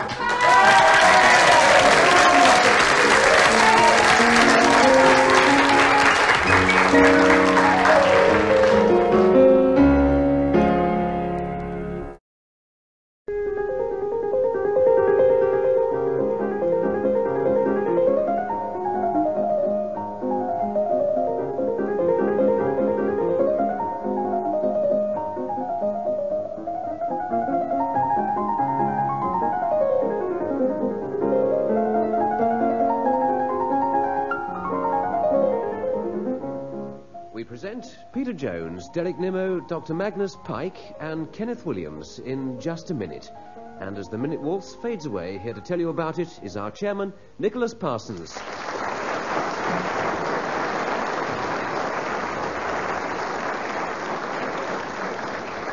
Thank you. Thank you very much. Hello and welcome once again to Just a Minute. And as you've just heard, we welcome back Dr. Magnus Pike as our guest this week with Derek Nimmo, Peter Jones, and Kenneth Williams. And they're all going to try and talk, if they can, for just a minute on the subject that I'll give them without hesitation, without deviation, and without relaxation. I was going to say that's the first subject. Without hesitation, without repetition, and without deviation. The subject to begin with is relaxation, and we're going to begin the show with Derek Nimmo. And Derek, would you start now? Relaxation is something which I try very hard to find. My wife is often suggesting to me that I should go into the garden and do something relaxing. What she has in mind is chopping down assorted trees and digging trenches and planting bulbs. And at the end, when I came in, she said, "What a very nice, relaxing day you've had." I, on the other hand, do not find that to be so and have to go off to a health farm from time to time, where I am lying on a bed drinking lemon water and getting underwater massages. Absolutely marvelous. I first had one in Bangkok and it was lovely. But you can have them in the more respectable places in England, and these I tend to be sent to by my aforementioned bride. I think this is rather a boring subject, really. Maybe that is because relaxation is taking over me and I am beginning to go to sleep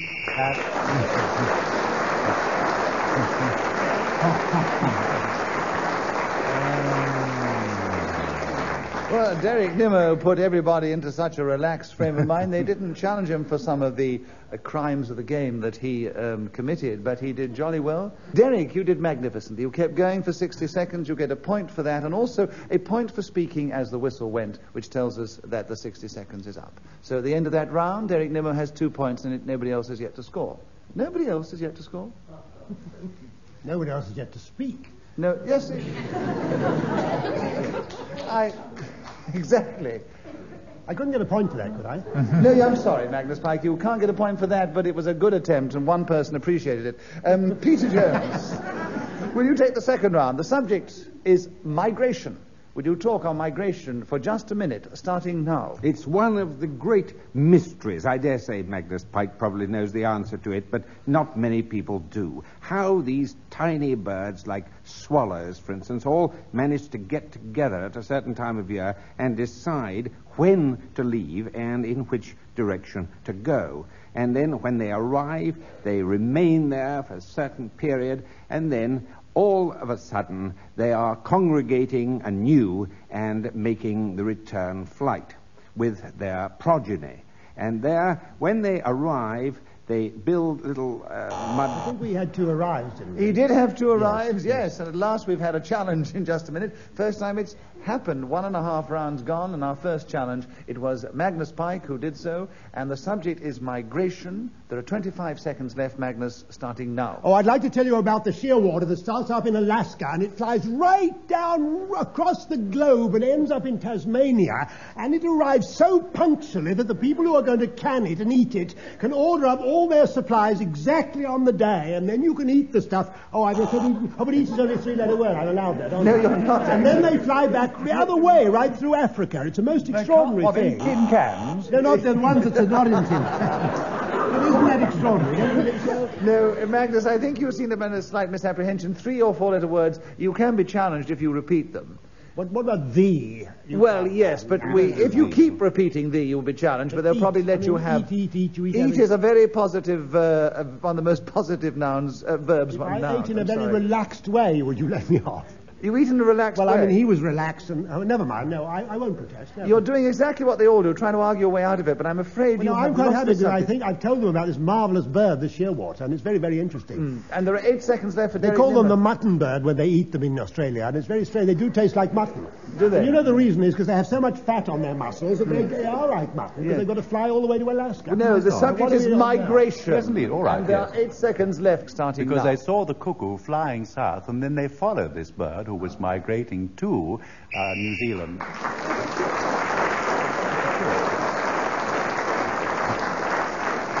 So on this occasion, Derek Nimmo was speaking once again as the whistle went and gained an extra point for doing so. He's increased his lead at the end of the round.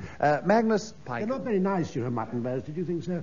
I didn't much like Magnus, it. Would you like to have they do it, but I didn't like it much. Would you like to have a chat after the show? No, yes, of course. Because I think a lot of the audience would like us to play just a minute. Of course, and maybe some of the listeners as well. What's my subject endangered now? species through people like the subject, Magnus, is the Zeeman effect. The Zeeman effect? Do you want me to talk to you about that? We'd love you to talk to us about the Zeeman effect in just a minute, starting now. Right. Piet Zeeman was a Dutch physicist who in 1896 discovered the Zeeman effect. If you take some sodium light, which is yellow, and you put it between the poles of an electromagnet, the beam is expanded, and more than that, it becomes polarized. Because normally illumination is all over the place, get a little muddled, but when it goes through the Zeeman effect, it's all straight up and down. Did anybody ring? Or Yes, Derek Nimmo rang you up. Why did you ring? Self-protection again. That I didn't point for that, because they're not good at it. One gets a bit apprehensive here when... So what is your challenge, Well, Derek? the Zeeman was affecting me, basically, but it was a hesitation, but I'm not really you bothered. can't say that. No, all right, I can't say that. It's quite right, I won't say there was a repetition of... That's what I thought, actually. Yes, but you didn't say it. You said... I said hesitation. Well, I do... I mean, you can either be hesitation or repetition. No, it was a demonstration. He was making a demonstration and repeating a certain vowel sound. No, I think it's very valuable to getting education as we go on. It's very nice to have a distinguished I didn't know scientist. that it went...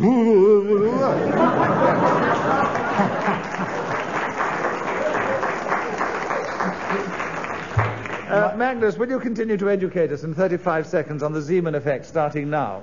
Indeed, I will do my best to educate you, but under the terms of just a minute, it's very difficult to do because you may not repeat essential words for the explication of the extraordinary, mysterious nature of the physical principle which you're trying to elucidate. And if that fellow doesn't ring that stopwatch before long, Peter Jones challenged you. Deviation. He's talking about the stopwatch. Yes, you're quite right. I was trying to bring in the word polarization without repeating it. And it's impossible, isn't it? Yes, well, actually, you'd lost my interest a moment or two before that.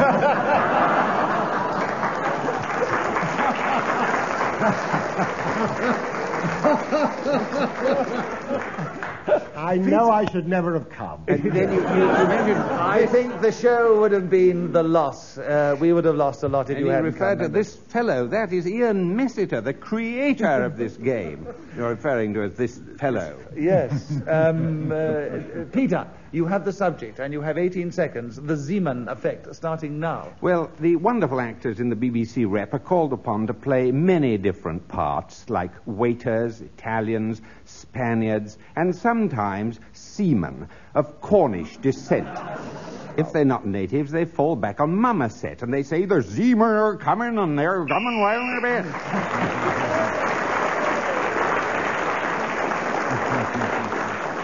So then, Peter Jones was speaking as the whistle went, gained that all-important extra point, and has been now in second place behind Derek Nimmo. Magnus Pike trails 1 point behind, and then Kenneth Williams has yet to score, to my surprise. So, Kenneth, you begin the next round. The subject is Mother's Birthday.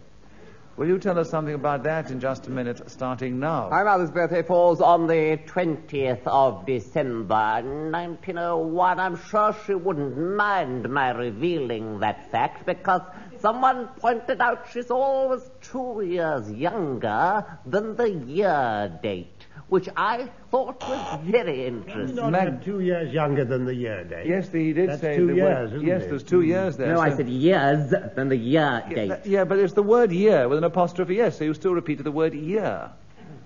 And it sounds as much like it Not as with an Zeeman sounds like apostrophe seaman. S, it's years. There's no apostrophe Oh, S. year's date. Oh. As a phrase, I'm sorry. I was thought you were talking about the date of the year, which you could say the year's date.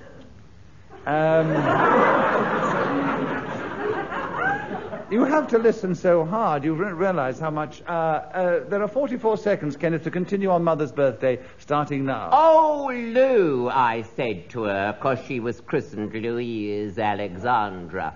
Come through all those rains. No, I was quite dry, she said. I meant the reigning monarch. 5 in all. Imagine that, I said. Well, what would you like for a present, I said endearingly, which is one of the ways I get round people off and on. Mostly, of course. Peter Jones has challenged. I just wanted to mention my birthday is June the 12th.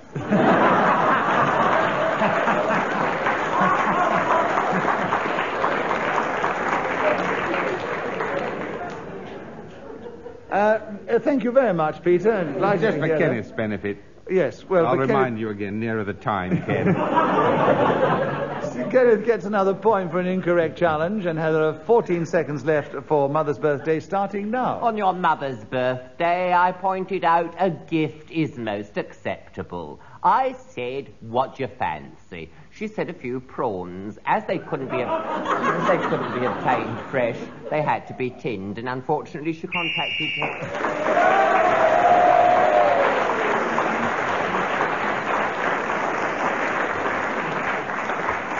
I was going to say that they were tinned and she got to main poisoning, so it wasn't a good idea either. What a happy birthday. Well, I don't think whatever Kenneth Williams had done in that round, the audience would have let me take the subject away from him. So, which is, well, we didn't try. And Kenneth gained 4 points in that round, 1 for speaking as the whistle went. He's moved into second place, 1 behind Derek Nimmo and 1 ahead of Peter Jones. And Derek, your turn to begin. The subject, wells. Would you tell us something about that in just a minute, starting now? One of the difficulties the early Christian fathers found was removing the superstitions attached to wells from the old pagan religions that were in this country before St. Augustine came to Kent and the whole spread of Christianity came throughout the British Isles. Well, it still survives in the way that we throw into a well money to wish ourselves good fortune, to bring prosperity upon us. But for me, one of the most beautiful wells in the whole of this country is the city of Wells itself. And I've often been asked to row around the moat of the palace there by the Bishop of Bath and Wells. And very out there, I never ever actually accepted this invitation, but it does attract me enormously because I particularly like the cloisters of Wells. They are the finest, I think, surviving of all the monastic institutions in this country today, and the great... Peter Jones has challenged. Repetition of country. Yes. You travelled around the country and you repeated... Absolutely right. I'm first to sort of admit when I'm wrong. And... magnanimous. 8 seconds are left, Peter. Wells is the subject, starting now. Well, we're all hoping that this country is going to be saved economically, at any rate, by the wells of oil in the North Sea.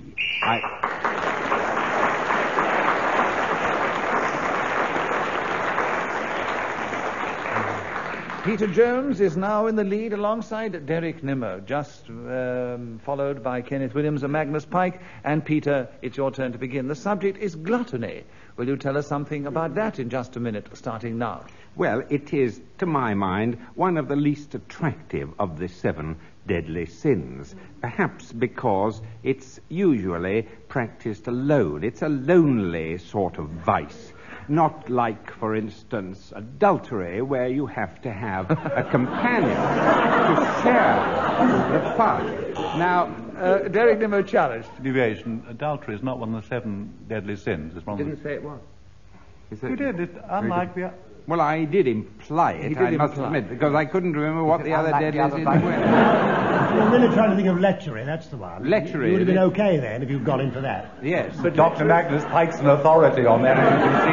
Oh, it's the 7 deadly sins, yes. But actually, lechery isn't one of the deadly sins. Well, luxury is our polite term. No, lust, you're thinking. Lust. No, you'll find it, yes, I don't like this. Pride. Look it up, Mr. Messenger, look it up, you'll find... Well, I only know 4, you see. Gluttony, anyway. Repetition, deviation, and hesitation.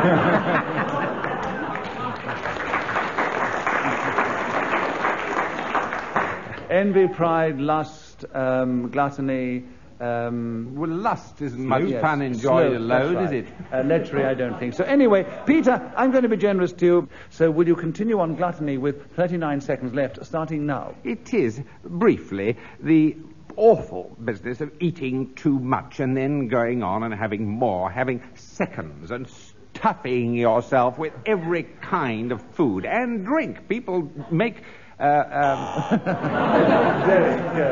Yes, you got him this time, definitely. There are 24 seconds for gluttony with you starting With now. me? No, not with you, Magnus. Oh, I said that I did ring my bell, but a little late, was it? No, you might have pressed your buzzer, but you didn't ring any bells. Oh, I see.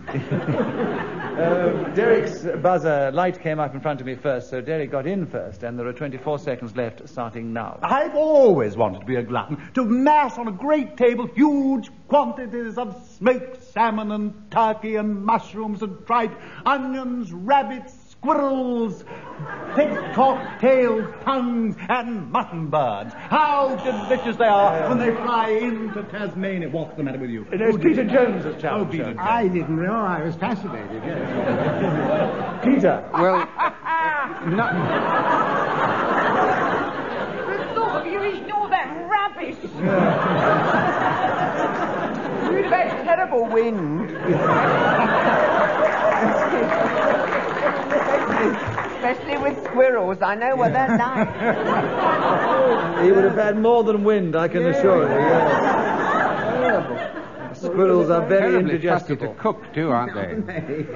Peter, let us get back to what your challenge was. It was, I know what it was. It was deviation. Why? Well, nightingales are protected birds, and even if he was crass enough to try to eat nightingales' tongues, whatever that would be like, he wouldn't be allowed to be arrested. But anyway, it would still illustrate the point of gluttony he was making. He was talking about his own personal ambition, which was pretty appalling, I must say. It certainly blemished the Nimmo image as far as I was concerned. And squirrels and nightingales' tongues. I mean, what next? Yes, and together. 8 seconds are left on gluttony with you, Derek, starting now. It has been said of a glutton that he is a man... Peter Jones has challenged. If it's been said, he's repeating it. We don't want to...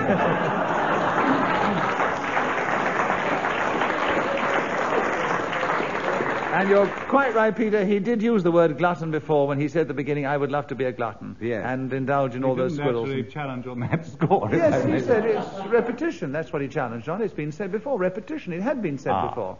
So you have to be so sharp in this position that I'm in. 6 seconds are left with gluttony and you, Peter, starting now. If you indulge in gluttony, one thing is for sure. You will get an awful lot of repetition.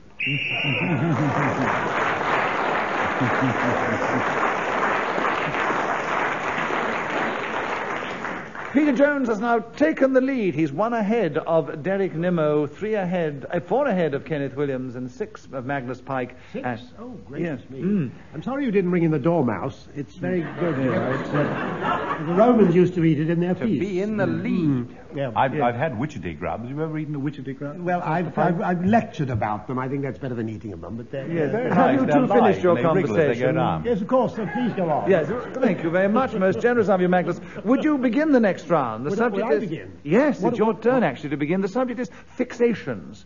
Will you tell us something about those in just a minute, starting now? Well, I'd like to tell you about imprinting, which is the same as fixation. Now, if you take a chicken just out of its egg, or you take a little duck, and you show it a tennis ball, it thinks the tennis ball is its mother. Don't interrupt me. The tennis ball is its mother, and then it follows it about wherever it goes. Now, Mary had a little lamb. Now, this is a case of fixation. Yes, Did they but ring yet? they have actually buzzed you. Not too many tennis balls. Peter Jones. Well, he said tennis ball was its mother twice. Yes, I'm afraid you did, yes. Which seemed... I would like to have buzzed, but he told me not to, actually. Well, I know, yes. Try, really. I must explain to the listeners that Magnus Pike is sitting next to Derek Nimmo, so he can not only hit him when he wishes, but he can also ask him not to buzz. But Peter Jones has actually buzzed and has got... Hitting I don't like, really. I don't mind the hitting, actually, or even being told not to 43 buzz. seconds, fixations, Peter. Solidly, hour after hour. It just shows you what scientists are doing in the privacy of their laboratories.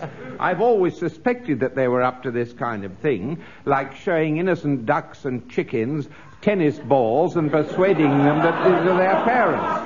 And this is how our money is wasted by the official scientists. Hesitation.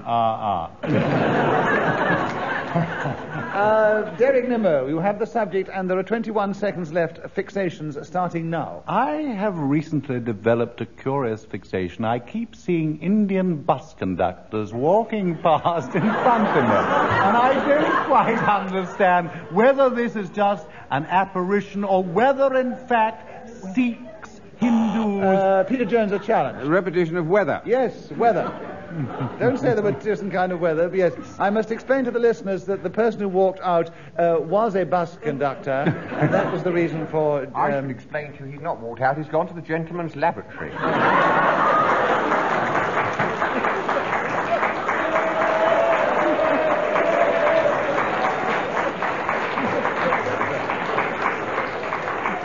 Kenneth, you had time to go and check during the last talk, did you? No, he mimed his intention to me.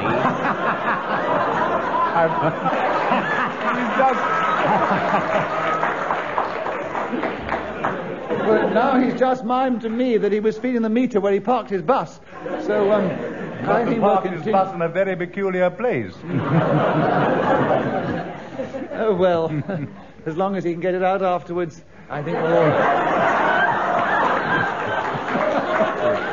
Mr. Parsons, we do not wish to know that. With our Antipodean cousins sitting in the front row, we don't want them to go back and tell those mutton birds the nasty things that they've been seeing. Well, let us go back to just a minute. The subject is fixations. Who challenges? Peter Jones, a repetition of weather. You see, I have to have a memory as well. And there are 5 seconds left, starting now. I don't know what the subject is. I've forgotten it so long ago. Derek Nimmo challenge. Well, he's certainly not talking about the subject if he doesn't know what it is. I think he was illustrating it. Fixations. Yeah, I think yes, that was it. Yes.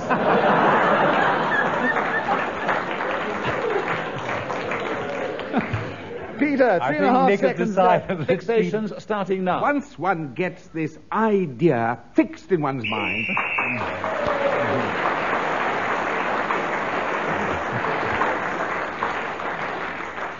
So at the end of that hilarious round, Peter Jones has increased his lead, including getting an extra point for speaking as the whistle went.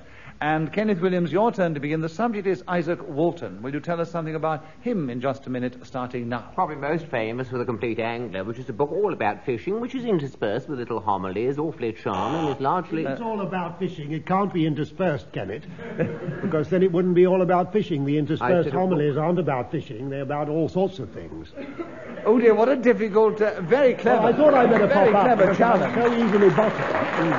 And almost impossible on which to give a decision. So shall I put it to the audience? If you consider The that... book is about fishing, and it's interspersed with homilies, and it is a fact. And that is true whether he likes it or not. So it don't matter what they say. Whether he likes it or not, I still wish to be fair to our guest. I'm not interested in what you wish to be fair to. I'm interested in being fair to myself. I've hardly got a word out in this show. It's an absolute disgrace. Apart from interpreting the mime of people leaving to go to the loo, I don't think there's anything to do at all. Okay, unfortunate thing is that you're often not interested, and that's why Just a Minute verges on the point of getting out of hand on occasions. I think I'll put in for conciergerie. Ladies and gentlemen of the audience, I'm going to let yours be the final decision, because Magnus Pike had a perfectly accurate decision, though Kenneth Williams had a very good point. If you agree with Kenneth Williams, will you cheer for him? If you agree with Magnus Pike, will you boo for him? And will you all do it together now? I think the cheers have it. In other words, you're completely biased and prejudiced. You want to hear from Kenneth Williams on Isaac Walton, and there are 54 seconds left, starting now. The reason he was so inspired to write the treatise was due to one Marmelina Eberlin, and he said, "Oh, that I might plant an English kiss upon your lips." And she was delighted, and she let him do it not only on a aforementioned...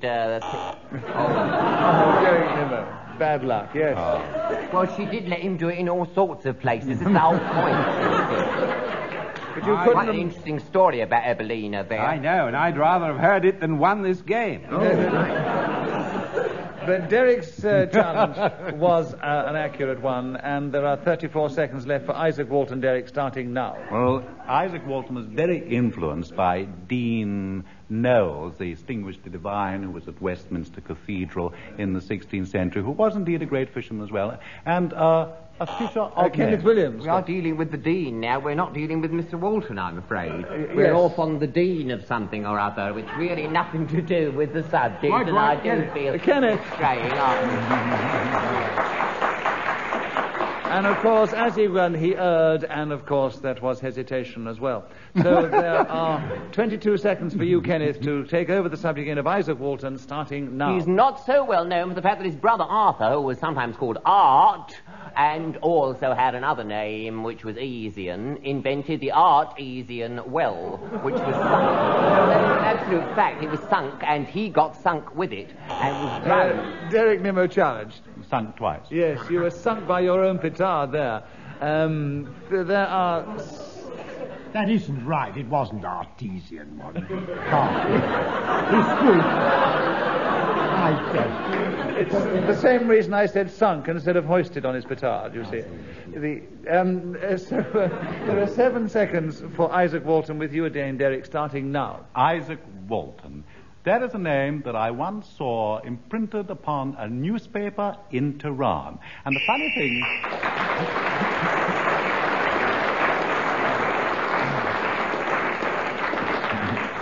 So, I've just been told we have no more time to play just a minute. Magnus Pike returning in triumph, but against a very tough opposition who didn't give him any mercy. Yes, they didn't give you any quarter, any mercy, but you contributed magnificently, and we loved having you on the programme, Magnus. You finished in 4th place. You came... That's not bad, is it? Not at all bad. Not at all bad. It's like the Oxford Cambridge boat race. You can't be worse than second. It'd be a great achievement to get into 5th place. Kenneth was in 3rd place. Peter Jones held the lead magnificently, but Derek Nimmo, with that last flourish, caught him up, and so we have joint winners this week, Peter Jones and Derek Nimmo.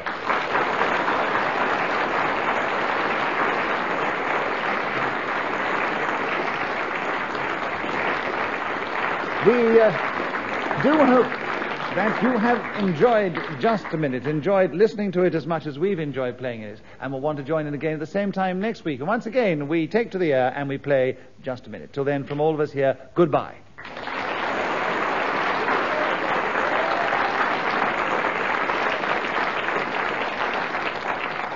The chairman of Just a Minute was Nicholas Parsons. The programme was devised by Ian Messiter and produced by John Browell.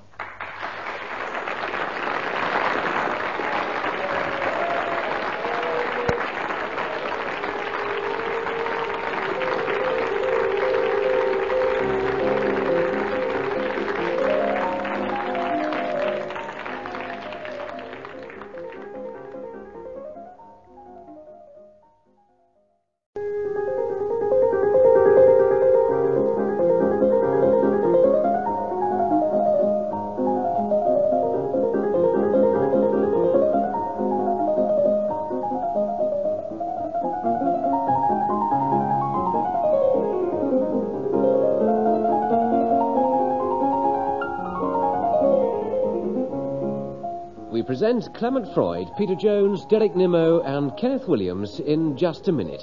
And as the minute waltz fades away, here to tell you about it is our chairman, Nicholas Parsons.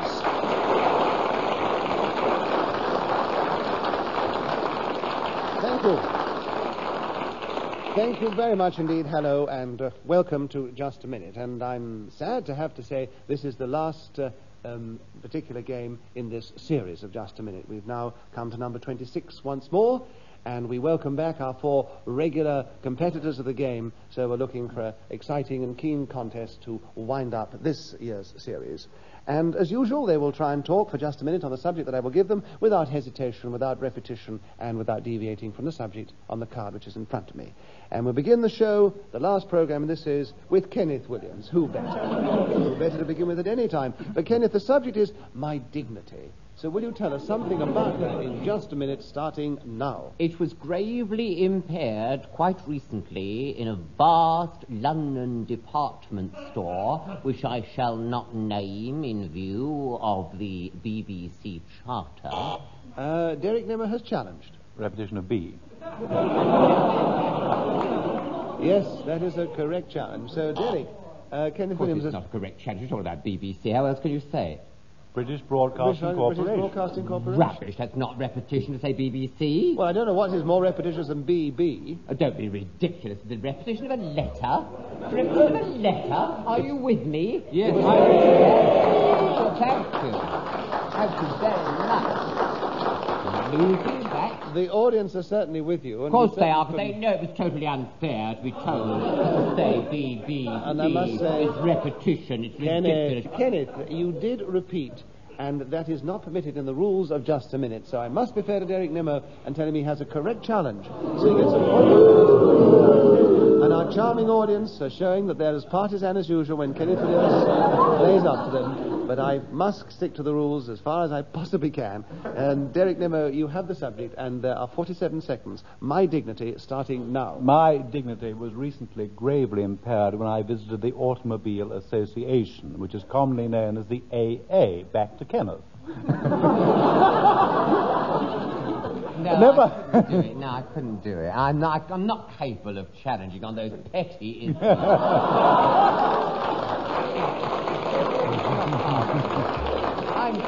I'm too big a persona for that. You know, I'm generous by Peter nature. Jones has challenged. Well, I Hesitation. Absolutely right. It's a long time since he spoke. I would like Derek to go on with it because I want to hear about him joining Alcoholics Anonymous.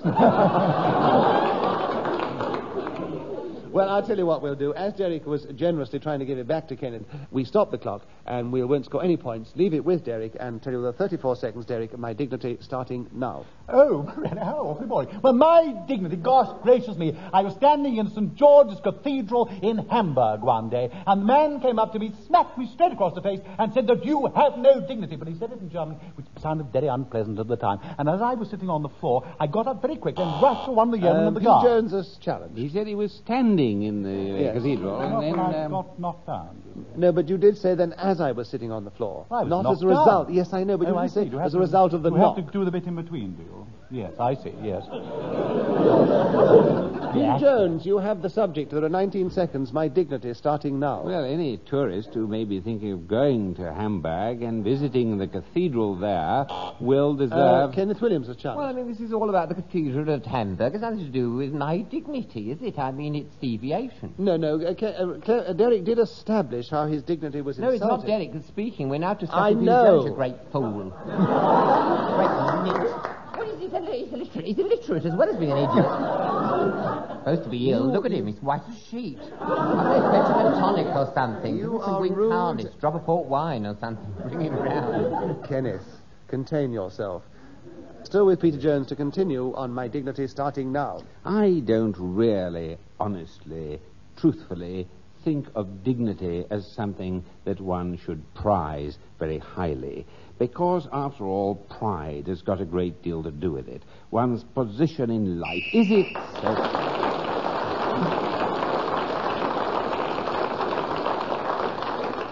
Well, because of all the interruptions and the shenanigans of Kenneth and others, that was rather a long first round.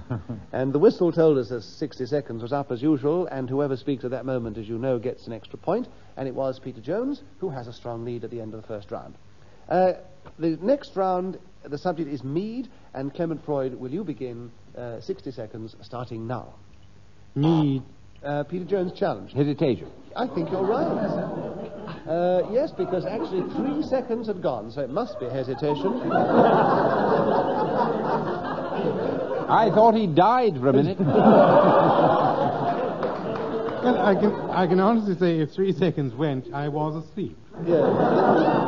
Well, the audience... I hope you're refreshed now. A short rest. Yes. Oh, and good evening. Yes. So, Clement Freud has come back from the back benches and to life, and he's lost the subject. And Peter Jones has gained another point. And there are 57 seconds for Mead, Peter, starting now. Mead in Cornwall is known as the honeymoon drink. Whether or not it is an aphrodisiac, I'm in no position to judge. But I believe honeymoon couples are persuaded. Clement Freud challenged. Repetition of honeymoon. No, he said honey before, not honeymoon. The honey drink. Definitely, he said that. In spite honeymoon couples, the honeymoon drink. He said a honey drink. He didn't. Well, all right, I will. I'm always prepared I to think admit- one of us ought to leave. Shall we put it to the audience which one? And I'm, As you've just been asleep, and obviously. I'm staying. Right. And as I'm always prepared to admit if I make a mistake, and the audience seem to think that I have, I will bow to their superior judgment and tell you that Clement Freud gets a point for a correct challenge, and he takes over the subject of Mead again, having not spoken on it yet. Work that one out, but it is accurate, and there are 47 seconds, Mead, starting now. The first girl I ever met had a slight cold and said to me, "Meet me at the public baths."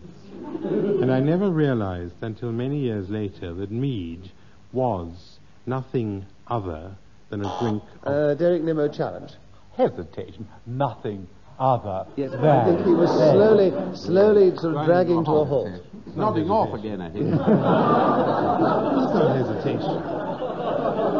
Definitely. I'm sorry, Clement. There are 34 seconds with you, Derek, on Mead, starting now. I once went to the mead ceremony at Yarnton, Oxfordshire, at Westmead and Pixie Mead. They have these 13 boards. It goes back to the 11th century. It's very interesting, actually.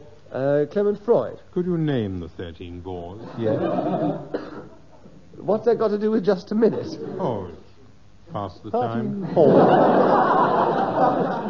Clement Freud, we know you've been asleep twice, but do realize you are playing just a minute. You're not in the House of Commons. No, but I mean... Yeah.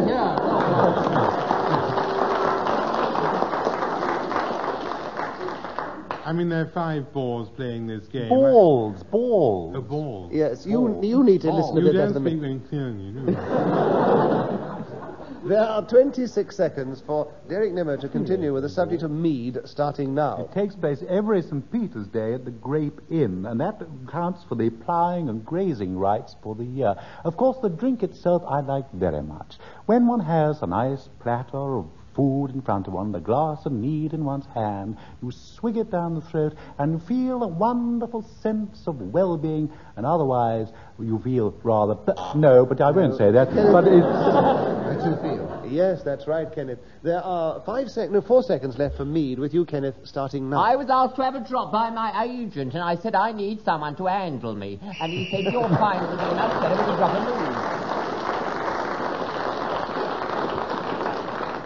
Well, Kenneth Williams then was speaking as the whistle went. He got that extra point. He's 1 ahead of Clement Freud, 1 behind Derek Nimmo, and Peter Jones is still in the lead. Derek Nimmo, will you begin the next round? The subject is rose, and will you tell us something about that in just a minute, starting now? A rose beyond compare.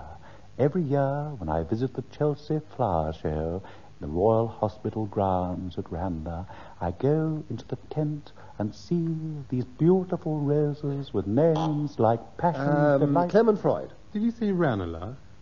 Rambler. Yes, he did. So That's what's wrong not with where that? the Chelsea Hospital grounds are. It is? It isn't. No. What is it then? I thought they were in Chelsea. What are they called then, though? What did you say? Well, isn't that at the bottom, the park called Rambler Gardens? At the bottom? No. They're in the grounds of Chelsea Hospital. No, the bottom part. The park is where they are, actually. That's good. What's it called? Go there, but I've never bothered to ask. Am I in the Chelsea Hospital or am I in the No, it's Rambler? not in the Chelsea Hospital grounds. It's the park at the bottom, which I thought was Rambler Gardens. I will put it to the audience. See you then. They don't know either, so we'll... I thought it was There's a lady there who knows. What is it, lady? Is he right? Yes. Well, good luck to you, darling. I'm glad you came. You obviously visit the Chelsea Hospital regularly. His mother. Yes. Derek's mother.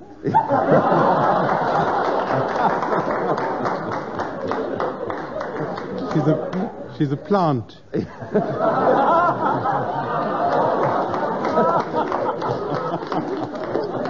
And her name is Rose. A sprightly little Rose there. All right, so Derek, you keep the subject and there are 46 seconds on Rose starting now. passion flower, succulent bee, lady chamberlain, potty's choice, green sou'wester. Peter Jones, a challenge. Potty's Choice is not the name of a rose. No, it's green sou'wester. No. It isn't? Oh, well, I don't know about that. I know Potty's isn't. No, Potty's Choice definitely isn't. There are 36... Potty's Choice, though? I thought it had a flavour. It had a flavour, but it was the wrong flavour. It was an infantile game. It was not a rose. There are 36 seconds on Rose with you, Peter, starting now. The rose I like best is the one at the end of the spout of the watering can. It's metal. It lasts much longer than these things that are growing on the end of stalks. And one can use it to... Derek Nimmo, challenge. Repetition of can. Yes, you've got to can. Three-letter word, that is. Yes, but you use it as a verb and as a noun, and that exactly. I showed the variations possible. You didn't illustrate that as you did it. No, I'm sorry. The rules adjustment are you cannot repeat the word, which you did, unfortunately. So Derek gets Rose back, and there are 22 seconds left, starting now. Cod's rose are a particular favourite of mine, and also I'm sorry, but I look at the audience tonight. I can also see rows of apparently similar. Clement Freud. Repetition of also. Oh, that's a tough one, isn't it? Well, I said also. Yes, you did say also at the beginning and also just then. So, going to... Well, I'd never understand. So, Clement Freud's mother's in front as well. But as he repeated the word, it was a correct challenge, and Clement, you have now 14 seconds to talk about Rose, starting now. There's a saying which goes, a rose by any other name smells just as sweet. And we had a woman by that who worked for us who smelled absolutely terrible. That is William's challenge. We had a woman by that. I don't understand deviation. I would have thought we had a woman by that. By that name. Oh, the same name. We had a woman... I thought you were challenging on two smelts, actually. But to have a woman by that has a totally different connotation, I think. Yes. I had said name previously. Well, then you should have been more inventive and thought of something else, shouldn't you, rather? Well, you could have challenged. You are challenging on deviation of grammar, Kenneth. No, he wasn't. And you have 4 seconds to continue with the subject of Rose. Not continue, take over the subject of Rose, starting now. I rose in the early morn, making forth clarity in the mylode, and took up that very quick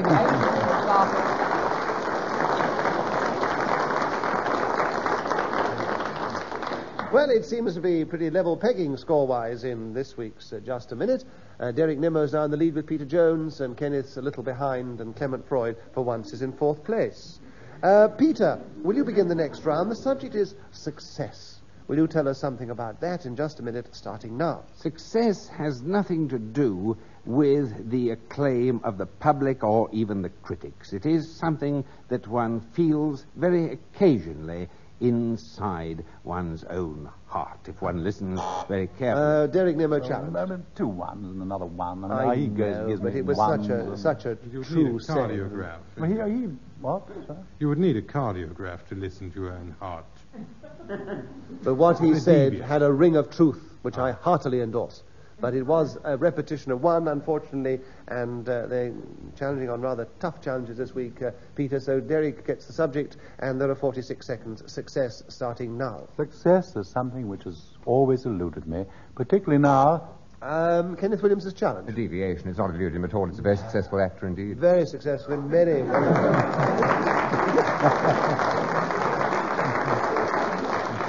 Successful actor, successful talker, successful entrepreneur. Can't lose on that, can you? But Derek just has lost on it, because Kenneth got in with a correct challenge, and there are 43 seconds left. Success starting now. My success came when my manager said to me there'll be no strings attached and drew up a marvellous contract. Apropos my professional career, because I'd said to him... Derek Nimmo challenge. It's not true. What the manager... It's already been established. The manager said, I'll offer you a glass of mead if I can handle you.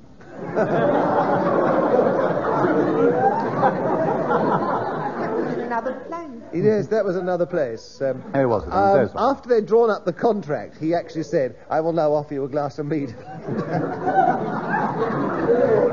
I'm so sorry. I thought I'd listened rather well, but I... You did listen extremely well. You were correct in what you said, but I it know was not most a of the correct things, you know, about the challenge. lady with the Frankfurters and Great Portland Street and all those things. I thought I did know the history of the signing of the contract after 11 years by now, but perhaps I did get it rather wrong. And I'm so sorry. I would like to withdraw that challenge, and I do beg your pardon. Pierre. Very sweet of you, madam. You have an incorrect challenge, so Kenneth gets another point, and there are 27 seconds. Success, Kenneth, starting now. It came with this early engagement where I was... Derek Nimmo challenge. Repetition of came. He came twice. Success came to me. A success came to you right at the beginning. I'm sorry, that is true, Kenneth. So on this occasion, Derek has a correct challenge. There are 24 seconds for success, Derek, starting now. I do admire successful people. Look at Nicholas Parsons. When one gazes at that wonderfully benign, intelligent, broad-minded man, you think, gosh, if I had the same success as he, where would I be in life? And I'm sure you ask yourself much the same question. And there one would be able to confront... Clement Freud is challenged. Hesitation. No, I was enjoying it. Actually, quite frankly, I was mystified. Derek Nimmo is now paying me compliments. Derek, are you feeling all right? When you start paying me compliments, that's when I worry about you. You should let me go on a bit, mate. Well, as I am always fair in this game and have decided that you were not hesitating, you have 3.5 minutes to continue with success, starting now. The success of Mr. Clement Freud is one of the great mysteries of life, I find, because...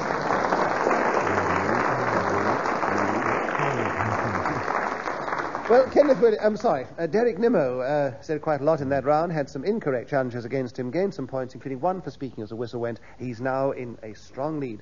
Kenneth, will you begin the next round? The subject that Ian Messard has thought up for you is Samuel Crompton. Knowing your proclivity, to use your words, for history, will you tell us something about him in just a minute, starting now? A brilliant man who, through the invention of a spinning machine which could make a fine fibre, he was done out of what was rightfully his by his ignorance of the patenting methods which other people grabbed, and therefore he ended up poverty-stricken, and only the good, gracious handling of a few nice people who secured for him a sum, I am reliably informed, was 5,000 nicker. Then he went back to Bolton broken-hearted, which is a great shame, because he was, in the early stages, a fiddler. He played the violin, you know, in the orchestra pit at the aforementioned town in the Midlands, and was... Clement Freud is challenged. Deviation. Bolton is not in the Midlands. No, I'm afraid it's in the north of England. Oh, I thought it was the Midlands. I'm afraid the people... Well, if it wants to get to the Midlands, it'll have to get a bolt on, won't it? So, Kenneth, very bad luck, because you kept going for... Kenneth, you kept going for 57 minutes on the subject that was chosen for you. And Clement Freud has now They're got... all shouting at you for saying minutes. You're supposed to say seconds. I know. I just want to see if they're awake. They aren't. 57 seconds, you're quite right. And there are 3 seconds left for Clement Freud to tell us something about Samuel Crompton, starting now. There was quite recently a Samuel Crompton exhibition.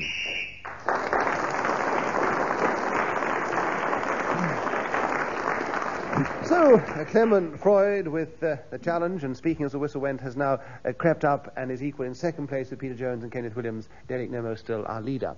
Clement, will you begin the next round? The subject, champions, and will you tell us something about that in just a minute, starting now?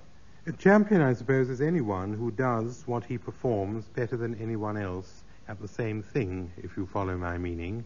And there is published annually the Guinness Book of Records, which lists champions of such amazingly unusual occupations as propelling a champagne cork a maximum distance from its bottle, which you do, quite simply, by heating the container of glass, and obviously the hotter it is, the further will the bouchon fly.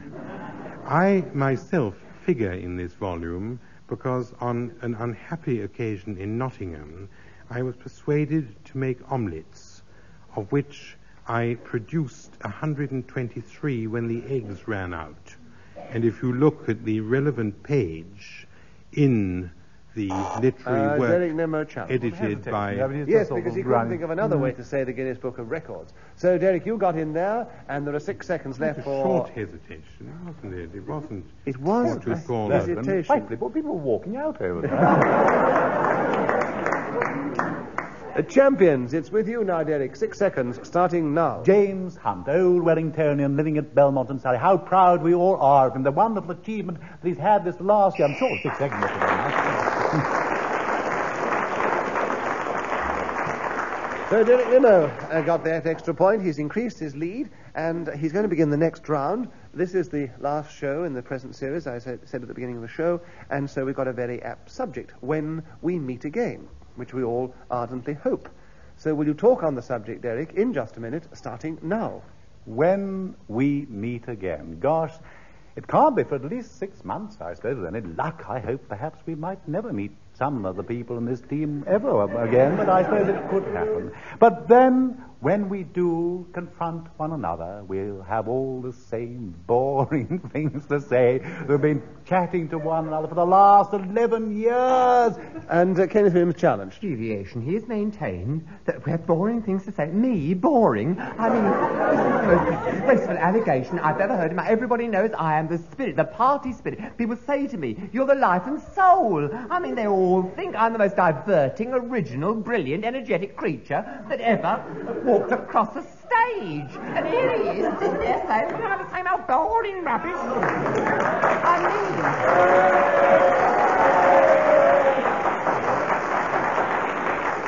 Well, I must say, that is the first time... That's the first time I've heard anybody promote himself and get a round of applause for it.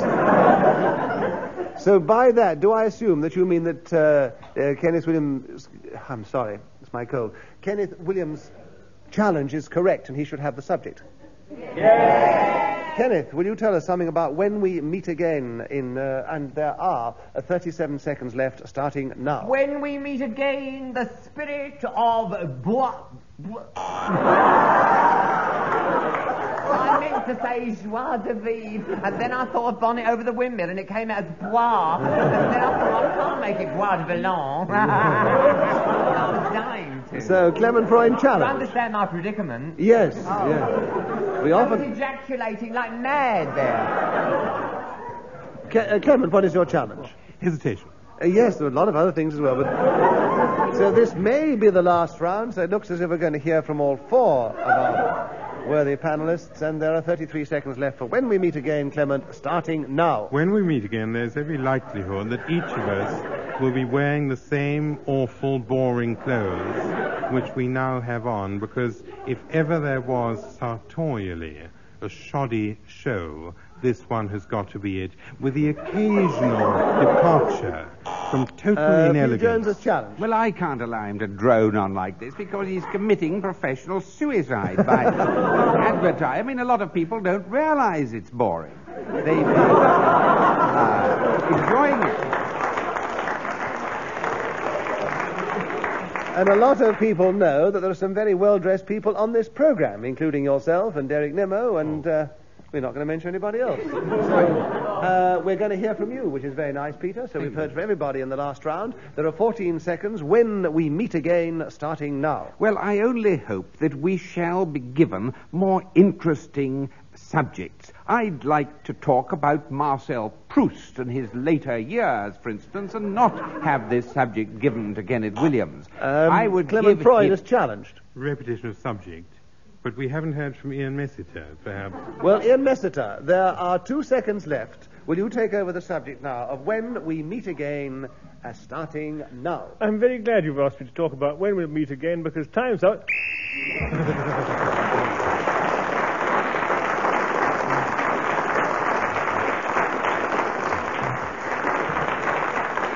So, Ian Messiter gets a point for speaking when the whistle went. And at the end of that round, which is also the end of the contest, I will now give you the final score. Ian Messiter gained 1 point. he finishes in 5th place. He's never spoken before in the game, and he's not likely to do it again. 3 seconds he kept going, so we must applaud him for his arduous attempts.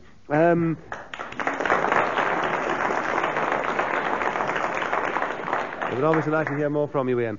Peter Jones and Kenneth Williams finished in 3rd place in this particular programme, 2 points behind Clement Freud, who made a last finale flourish but failed to catch up the leader who kept his lead to the end and finishes up as our winner, Derek Nimmo.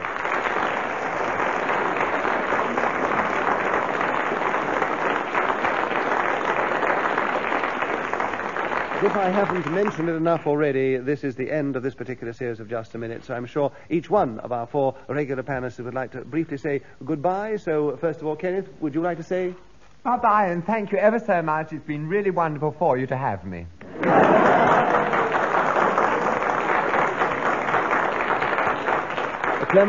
Clement Freud? With which sentiment I would like to associate myself. You would.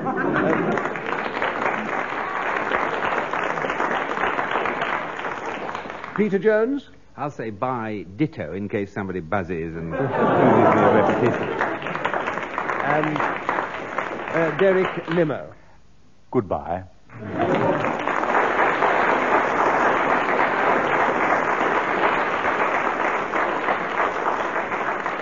The chairman of Just a Minute was Nicholas Parsons. The programme was devised by Ian Messiter and produced by John Browell.